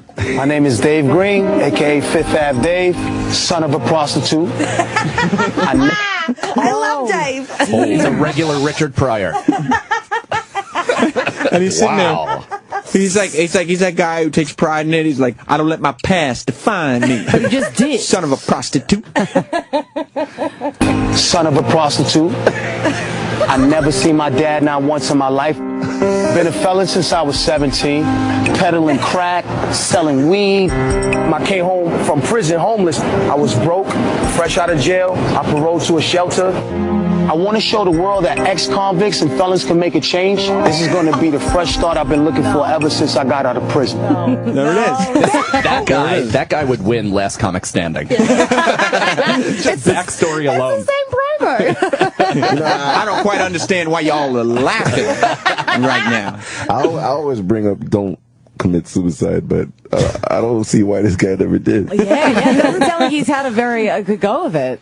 Every situation he gets in, it's like a little kid who got his ball taken away and he runs over and he pops it. I know some extremely poor black people. I've never heard of any black person being like that. All right, well, listen, who could you... We barely scratched the surface with this guy. Come on. Everybody at the beginning of this There's show... more to him. Oh, yeah. There's more. Oh, there's more. There's like 6 more parts. Everybody at the beginning of this show, they show up in a barn and they have crates. And they put all their stuff into crates. And the first thing they do is they learn all of your boxes, the only things that you can take with you have to fit in this big box. And everything that's in the little crates can't fit in the big box. So you now, as a group, have to decide. And in his first moment, to really bust through stereotypes and prove that everybody deserves a second chance. And just because you're once a felon doesn't mean you're always a felon. I think he was, successful, but I'll let you be the judge. This is him finding out that he's not being able to take all of this stuff with him. I think one bow is okay. And I say bring bow. Right. Yeah, bring bow. What the is going on? What the is this clown going on? What the is this? I was under the impression that all my was coming. I'm not jacking that. Don't get too upset. I'm not jacking that. You're gonna regret not having anything, though. I'm not digging this. I'm sorry. I'm not digging it. I don't care. Now I gotta make more choices. I'm not jacking that. Wait, can I ask a question? So the actual definition as he is using jacking is like, I'm not feeling that? Like, I'm not okay with that? He's not stealing that. It's a great question, Yeah, Nicole. that's what I thought. Oh, it's stealing. No, I think. But why would he say he's that? Not feeling that. I lost. I've been waiting for a while now. That sounds more like Riker's terminology than New York. It's got to be, because I was walking around the rest of the night in my house. Like, Jess would be like, Sam, you want me to fix you some fries with dinner? I'm not jacking that, Jess. I'm not jacking that. Not tonight. Opie with Jim Norton. Who is he? I know his face. He reminds me of the character in the new film, in the new series I'm writing. So I can't, like, the You're writing a series? The lead detective, yeah. Don't ask him. Oh, yeah? What's it Because he about? just said he's writing a detective series. Why'd you ask him? I didn't know you were... Yeah. Detective Bill Doolittle. Is it a comedy of errors? No, it's a drama. His name is Detective Bill Doolittle, and his big line is, "Don't let the last name fool you." Whoa. Whoa. I can see that on a poster. Side of a bus in New York City. Do you like that? It's really good. I'm never going to watch that program. Why? It sounds exciting. Sounds horrible. I may not know who did this, but I will. Another line from... Is that what Detective Doolittle says? Detective Bill Doolittle. Don't let the last name fool you. Doolittle, you really done it this time. Hand in your gun. Yeah. It's not that hacky. I would never do that type of stuff. He has no problem with the chief. He doesn't? Nope. You're not going to have that famous scene where you have to hand in your gun? No, he actually gets along great with the chief because they trade pornographic photos of children. Perfect. Does that work? Yeah. ABC. So do the criminals ever take for granted that he was not going to do a lot? They do, because they let the last name fool them. They do. And that's the last time. You shouldn't have let the last name fool you. That's what he says when he throws the cuffs on him. Doolittle! Yeah. I got good news and bad news. And they say, what's that? The good news is the crime's been solved. The bad news is, and you hear the clink of the cuffs, you're going away. Did you ever say you're going up the river? No, it just says you're going away. Up the river's too old school. Nice. Look forward to this. Yeah, it's going to be good. Where does it take place? That's no secret. Why? You gotta pick a quality city for this. Columbus, Ohio. One other thing about the NFL. Pepsi is mad at the NFL. Why? What'd they do to Pepsi? Pepsi isn't going anywhere. They make a lot of fucking money with the NFL. Ka-ching, They're ka-ching. partners. Absolutely. They're it's not all about this. He's making a money gesture with his I fingers. see that. The best they could do is say, we're mad, because nothing will change. Anheuser-Busch did the same thing. They're mad, but nothing's going to change. Why are they mad? Because of all the dirty talk. And how, Because of all the dirty talk. and how they're handling their dirty laundry. Yeah. Coca-Cola's actually happy with it. Yeah. Every new can of Coke there has a black eye painted on it. LOL after it. It's very inappropriate. Yeah, you think if Pepsi does something stupid like pull all their advertising from the NFL, that Coke wouldn't slide right the fuck in? Of course. Yeah, of course they would have. Shasta or some other high-profile beverage. Shasta in every fucking football game. The tab people will be all over that. Absolutely. That just wouldn't look right. That just would look so weird. Yeah. Royal Crown with the NFL. RC, yeah. But, I And mean, that Arizona Cardinal player arrested. yeah, that's Right. the guy. Bring me a seltzer, high on the lime. That's today's guy. Every day there's going to be a guy for a while. Yeah, there's gonna or be every this- other day anyway. But there you go. Why do they gotta be? Why can't they just have a good time and play the game? It's fun. Yeah. You know, why do you gotta be so potty mouthed about it all? It's gonna be a long day. Is that Fran Tarkenton? No, that's Detective Bill Doolittle. No. The last name, please. It's gonna be a long day. He says that before commercial break. Right before the opening credits? Is he undercover or does he wear a uniform? No, he's in a suit, but, you know. Anybody that wants to hit a woman or a kid, why don't you hit me first? What? They're football players. Detective Bill Doolittle said that. In the pilot. That's right. He's very topical. Yeah. He says it to a guy who's already been arrested. Well, the NFL's got a fucking problem on their They hands, sure 'cause do. Everyone's watching them. This is big. Nothing worse than when everyone's watching you. Yeah. Then they start doing things they don't believe in or want to do whatsoever. People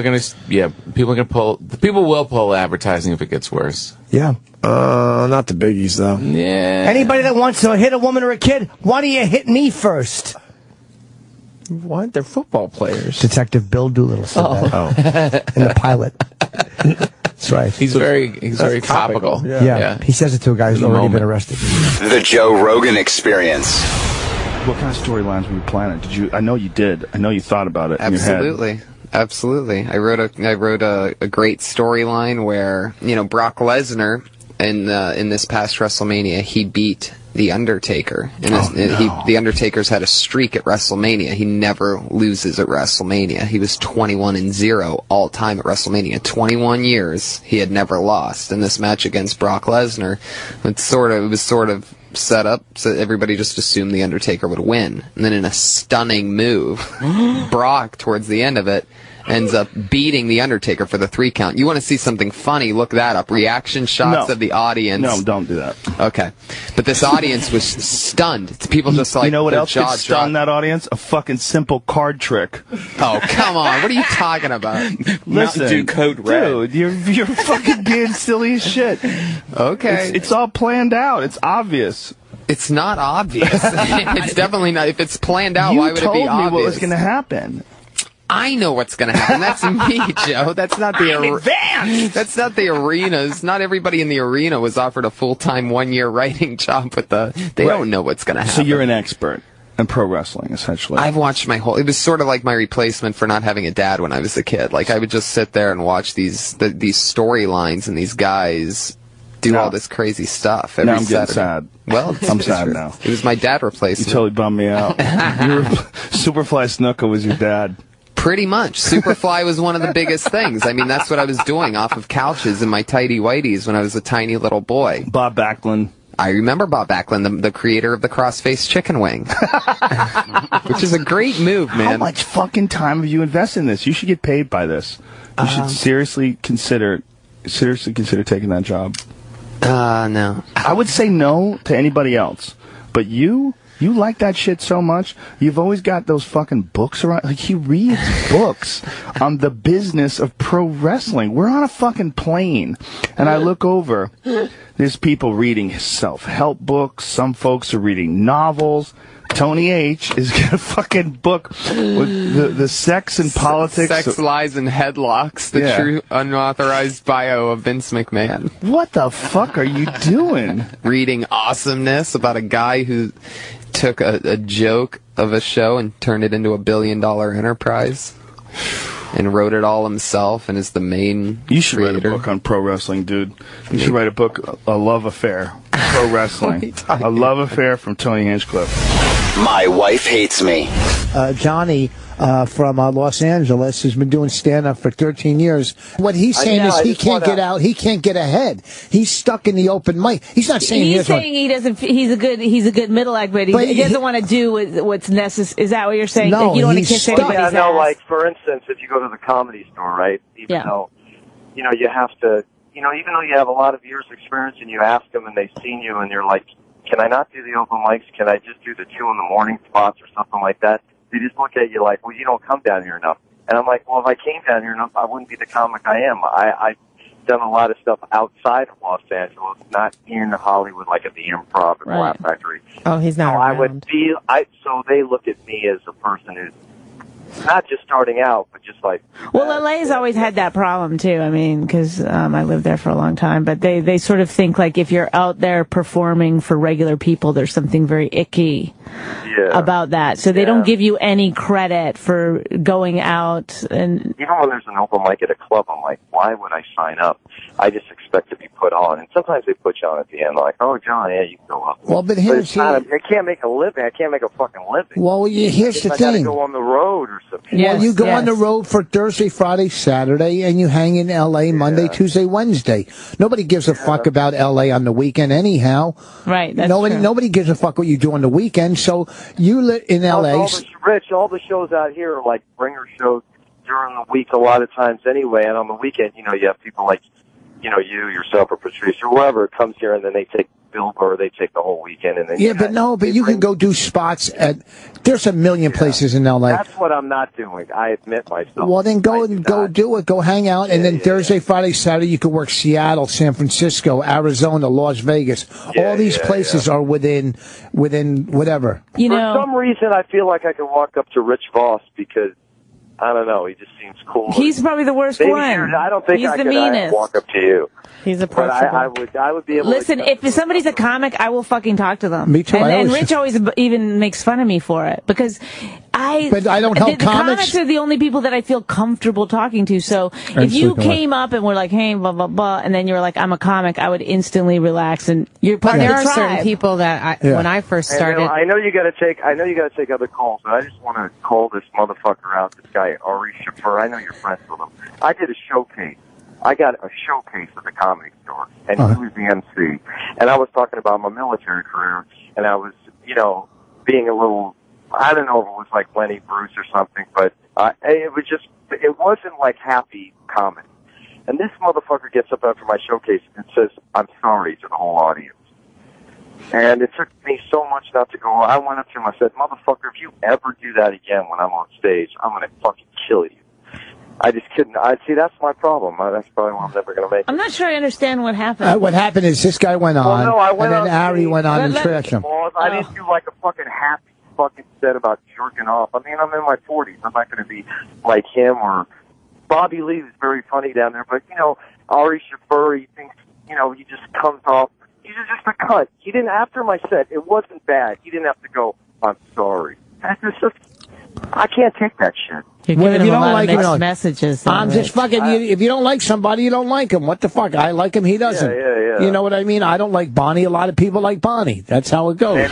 Opie with Jim Norton. When you grow up like Pat and I did, just doing some the drug dealing and stuff. I sold hash to a girl named Tanya once. Did you really? It's my drug dealing experience. For real? Yeah. One time? Girl with giant breasts named Tanya. I sold her like a $10 piece of hash. Were you in the business there? That was my beginning and end of my drug. That was dealing. it. That was it. So you didn't really have a trap or anything? No trap. No. What was your drug name for one day? J-Rock. I was J-Rock. I was slinging hash. Slinging hash for one day. Put it in a little tin foil. So you never sold the whole set? No, I didn't sell a whole set. No, just one time. Yeah, just J-Rock in the house. Sold a little bit of hash to Tanya with big tits. And that was it. That was it. Why did your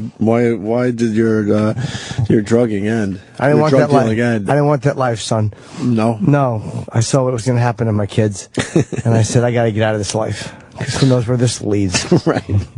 Did you really sell hash one time? One time. It's been a one day deal. Why? What's the backstory? I think she wanted some and I could get it, or I had some that I wanted to smoke, but I was so attracted to her and her giant tits that I just decided to sell it to her. Right. It was $10 or $7. I don't remember. Probably $10. I smoked hash as a freshman at Geneseo. I don't have a recollection anymore, but I remember at the time I really liked it. I liked it more than pot for whatever reason. Had a weird taste to it. Sweeter smell. Yeah. So you did hash as well. Yeah.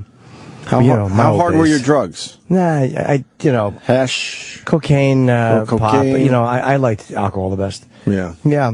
But back in my days of, as J-Rock? Yeah, as J-Rock. Slinging, I knew that this life couldn't last. Did you do it on a corner at least? I don't remember where I gave her the drugs. I don't remember where we did the deal. Why are your eyes getting wide? She might have paid me in advance. I think she paid me in advance. You wanted to get some, right? Yeah, at that age, I was still a virgin. I wanted her just to like me. Mm-hmm. She did not. She just grabbed the hash and ran, and you never saw her again? No, she was in my class. I think she was nice. I would see her around school. But, you know, I don't remember anything else about her. She probably smoked it with a guy she was fucking. Not me. That sucks. No. But, you know, my life was probably too dangerous for her. Of course. She probably didn't want to get mixed up with the likes of J-Rock. She wanted something different for herself and her unborn kids. Yeah, she wanted her future to be brighter than mine was. Headed down the path I was headed down. I got it. I had my Kango. She knew. She knew? Yeah. One look at you and she knew. Yeah, she knew I was trouble. This isn't for me. Absolutely not. She knew that J-Rock was headed down a dangerous road. Will there be a J-Rock book? Probably, but nobody would believe my stories. You should do a J-Rock book, and it has to be 250 pages on selling hash one time to a girl you want to have sex with. Yeah, that was you. You just wanted to date and hug. Right. But I could spend like chapters on just the unimportant details. We know a few people in Hollywood. Why don't we, write up a treatment for a movie? Fuck yeah, J-Rock. Fucking J-Rock. Hand her the thing. I could even, we filmed different ways of me handing off the drugs. Like, do I hand it to her with my palm open, or do I just kind of cup it and slip it to her in the hallway? I don't remember where the deal went down. You got to know that detail for the movie. I know I do. I'll have to make it up. All right. I'll do something like whatever. Yeah. I'll make it clandestine. I called it a bomb threat when they were all outside. Me and her did the deal in the gym. You did the one deal only as in the J-Rock. movie I fuck her. You do? Oh, yeah, in the movie. Is that the ending? Yeah. Nice. That's the movie ends with me kneeling behind her, slamming her pussy. Right. And like fucking putting my fist up in the air while I'm wearing a burgundy fur Kango. Beautiful. It's going to be a big movie. Well, that's a perfect ending. Yeah. Who J-Rock. plays you think? Who plays J-Rock in the movie? DiCaprio, maybe. Yeah. Johnny Depp. Right. Yeah. And who plays the broad? Scarlett Johansson. Okay. So I think she'll play the J-Rock story. Okay. Sam Roberts Friday Show. I feel like less of a person than I should. I was up at 3 o'clock in the morning. Sam, come on, dude. I don't even need a phone. I was up at 3 o'clock in the morning. Okay, my show starts at 3 o'clock in the afternoon. Damn. I was up at 3 o'clock in the morning at the Apple Store website, hitting that reload button. Like, what's going on? Disappointed. What's going on? My Lord. I mean, just so I can pre-order a phone that I know by the time I hold it in my hand, I'll go, this is preposterously big. This is way too big. Which one you got? The big giant one? I want the big one. The 6 Plus. The Apple Store website didn't load up on time. So it's like 3 o'clock in the morning. It's probably crashed. And everybody was like, oh, well, it's midnight, but it's midnight Cupertino time. Right. Just that I know what Cupertino is. No, even I know that. I'm not terribly bright. Yeah. Because I'd agree with that. Did you go to sleep, or did you stay up all night, or did you set an alarm? I went to sleep and set an alarm. I interrupted my sleep. Wow. Well, 3 a.m. I was on xvideos.com. I was not trying to buy no dumbass phone that's damn sure ain't gonna be. The one I got now is a piece of shit. It is. So now you're killing yourself, waiting online, waiting to pre-order. Yeah. Looking dumb like you're Asian. Yeah. Right? Yeah. And when you get it, the shit don't work. There's no reception. People hack in, they find all my nude photos. Right. It's like, come on, man. This is all a fuck. It's like they're digital drug dealers over there. They are. I watched that video when they launched this phone. And I said, it's worth staying up till 3 o'clock in the morning if it means I will more quickly have the option of going down to Subway and just tapping my phone on the cash register. Don't worry, no wallet for me. I got the Apple wallet. Tap, tap. Thanks for the BLT. Like, what? Can I tell you something? I went down to Subway today and used a credit card. Yeah. It was still super fast. They just had to swipe the card. Yeah. They said, do you want a receipt? I was like, no. I'm good. That's what but that's what I'm saying. They always say it's faster, blah, blah, blah. But right now, my shit is frozen. I got so much sex shit. I got mad But sex that's videos. your fault. You know how much times I film bitches when I'm fucking up? Now it's frozen. I can't even call my moms and tell her to get my porridge ready tonight. Your mom's like, you never call me anymore, who, kid? And you say, because my shit is frozen. This bullshit ass Apple phone. And you know, whatever phone this phone that you were waiting online for, that was reloaded, on the internet. Yes, on the internet. I mean, you know that there's going to be a brand new charger that you need. So all your other chargers you're going to have to throw. So if you do get this phone, you can kiss those old chargers goodbye. What are you doing? Who's that? Is that Shaniqua? All right, he got his phone off. I can't believe you came. All right, so that's what's. You see what I'm saying? So Yeah. I'm filming all this fucking sex shit every time I'm in Vegas. You know I fuck bitches every time. Every time. Now my shit And you're is married, crazy. correct? Yeah. I don't give a fuck. It doesn't matter. It just doesn't matter. This has been Opie Radio Accelerated. Looking back at all that was this week in the world of Opie Radio. At Opie Radio and at Jim Norton on Twitter.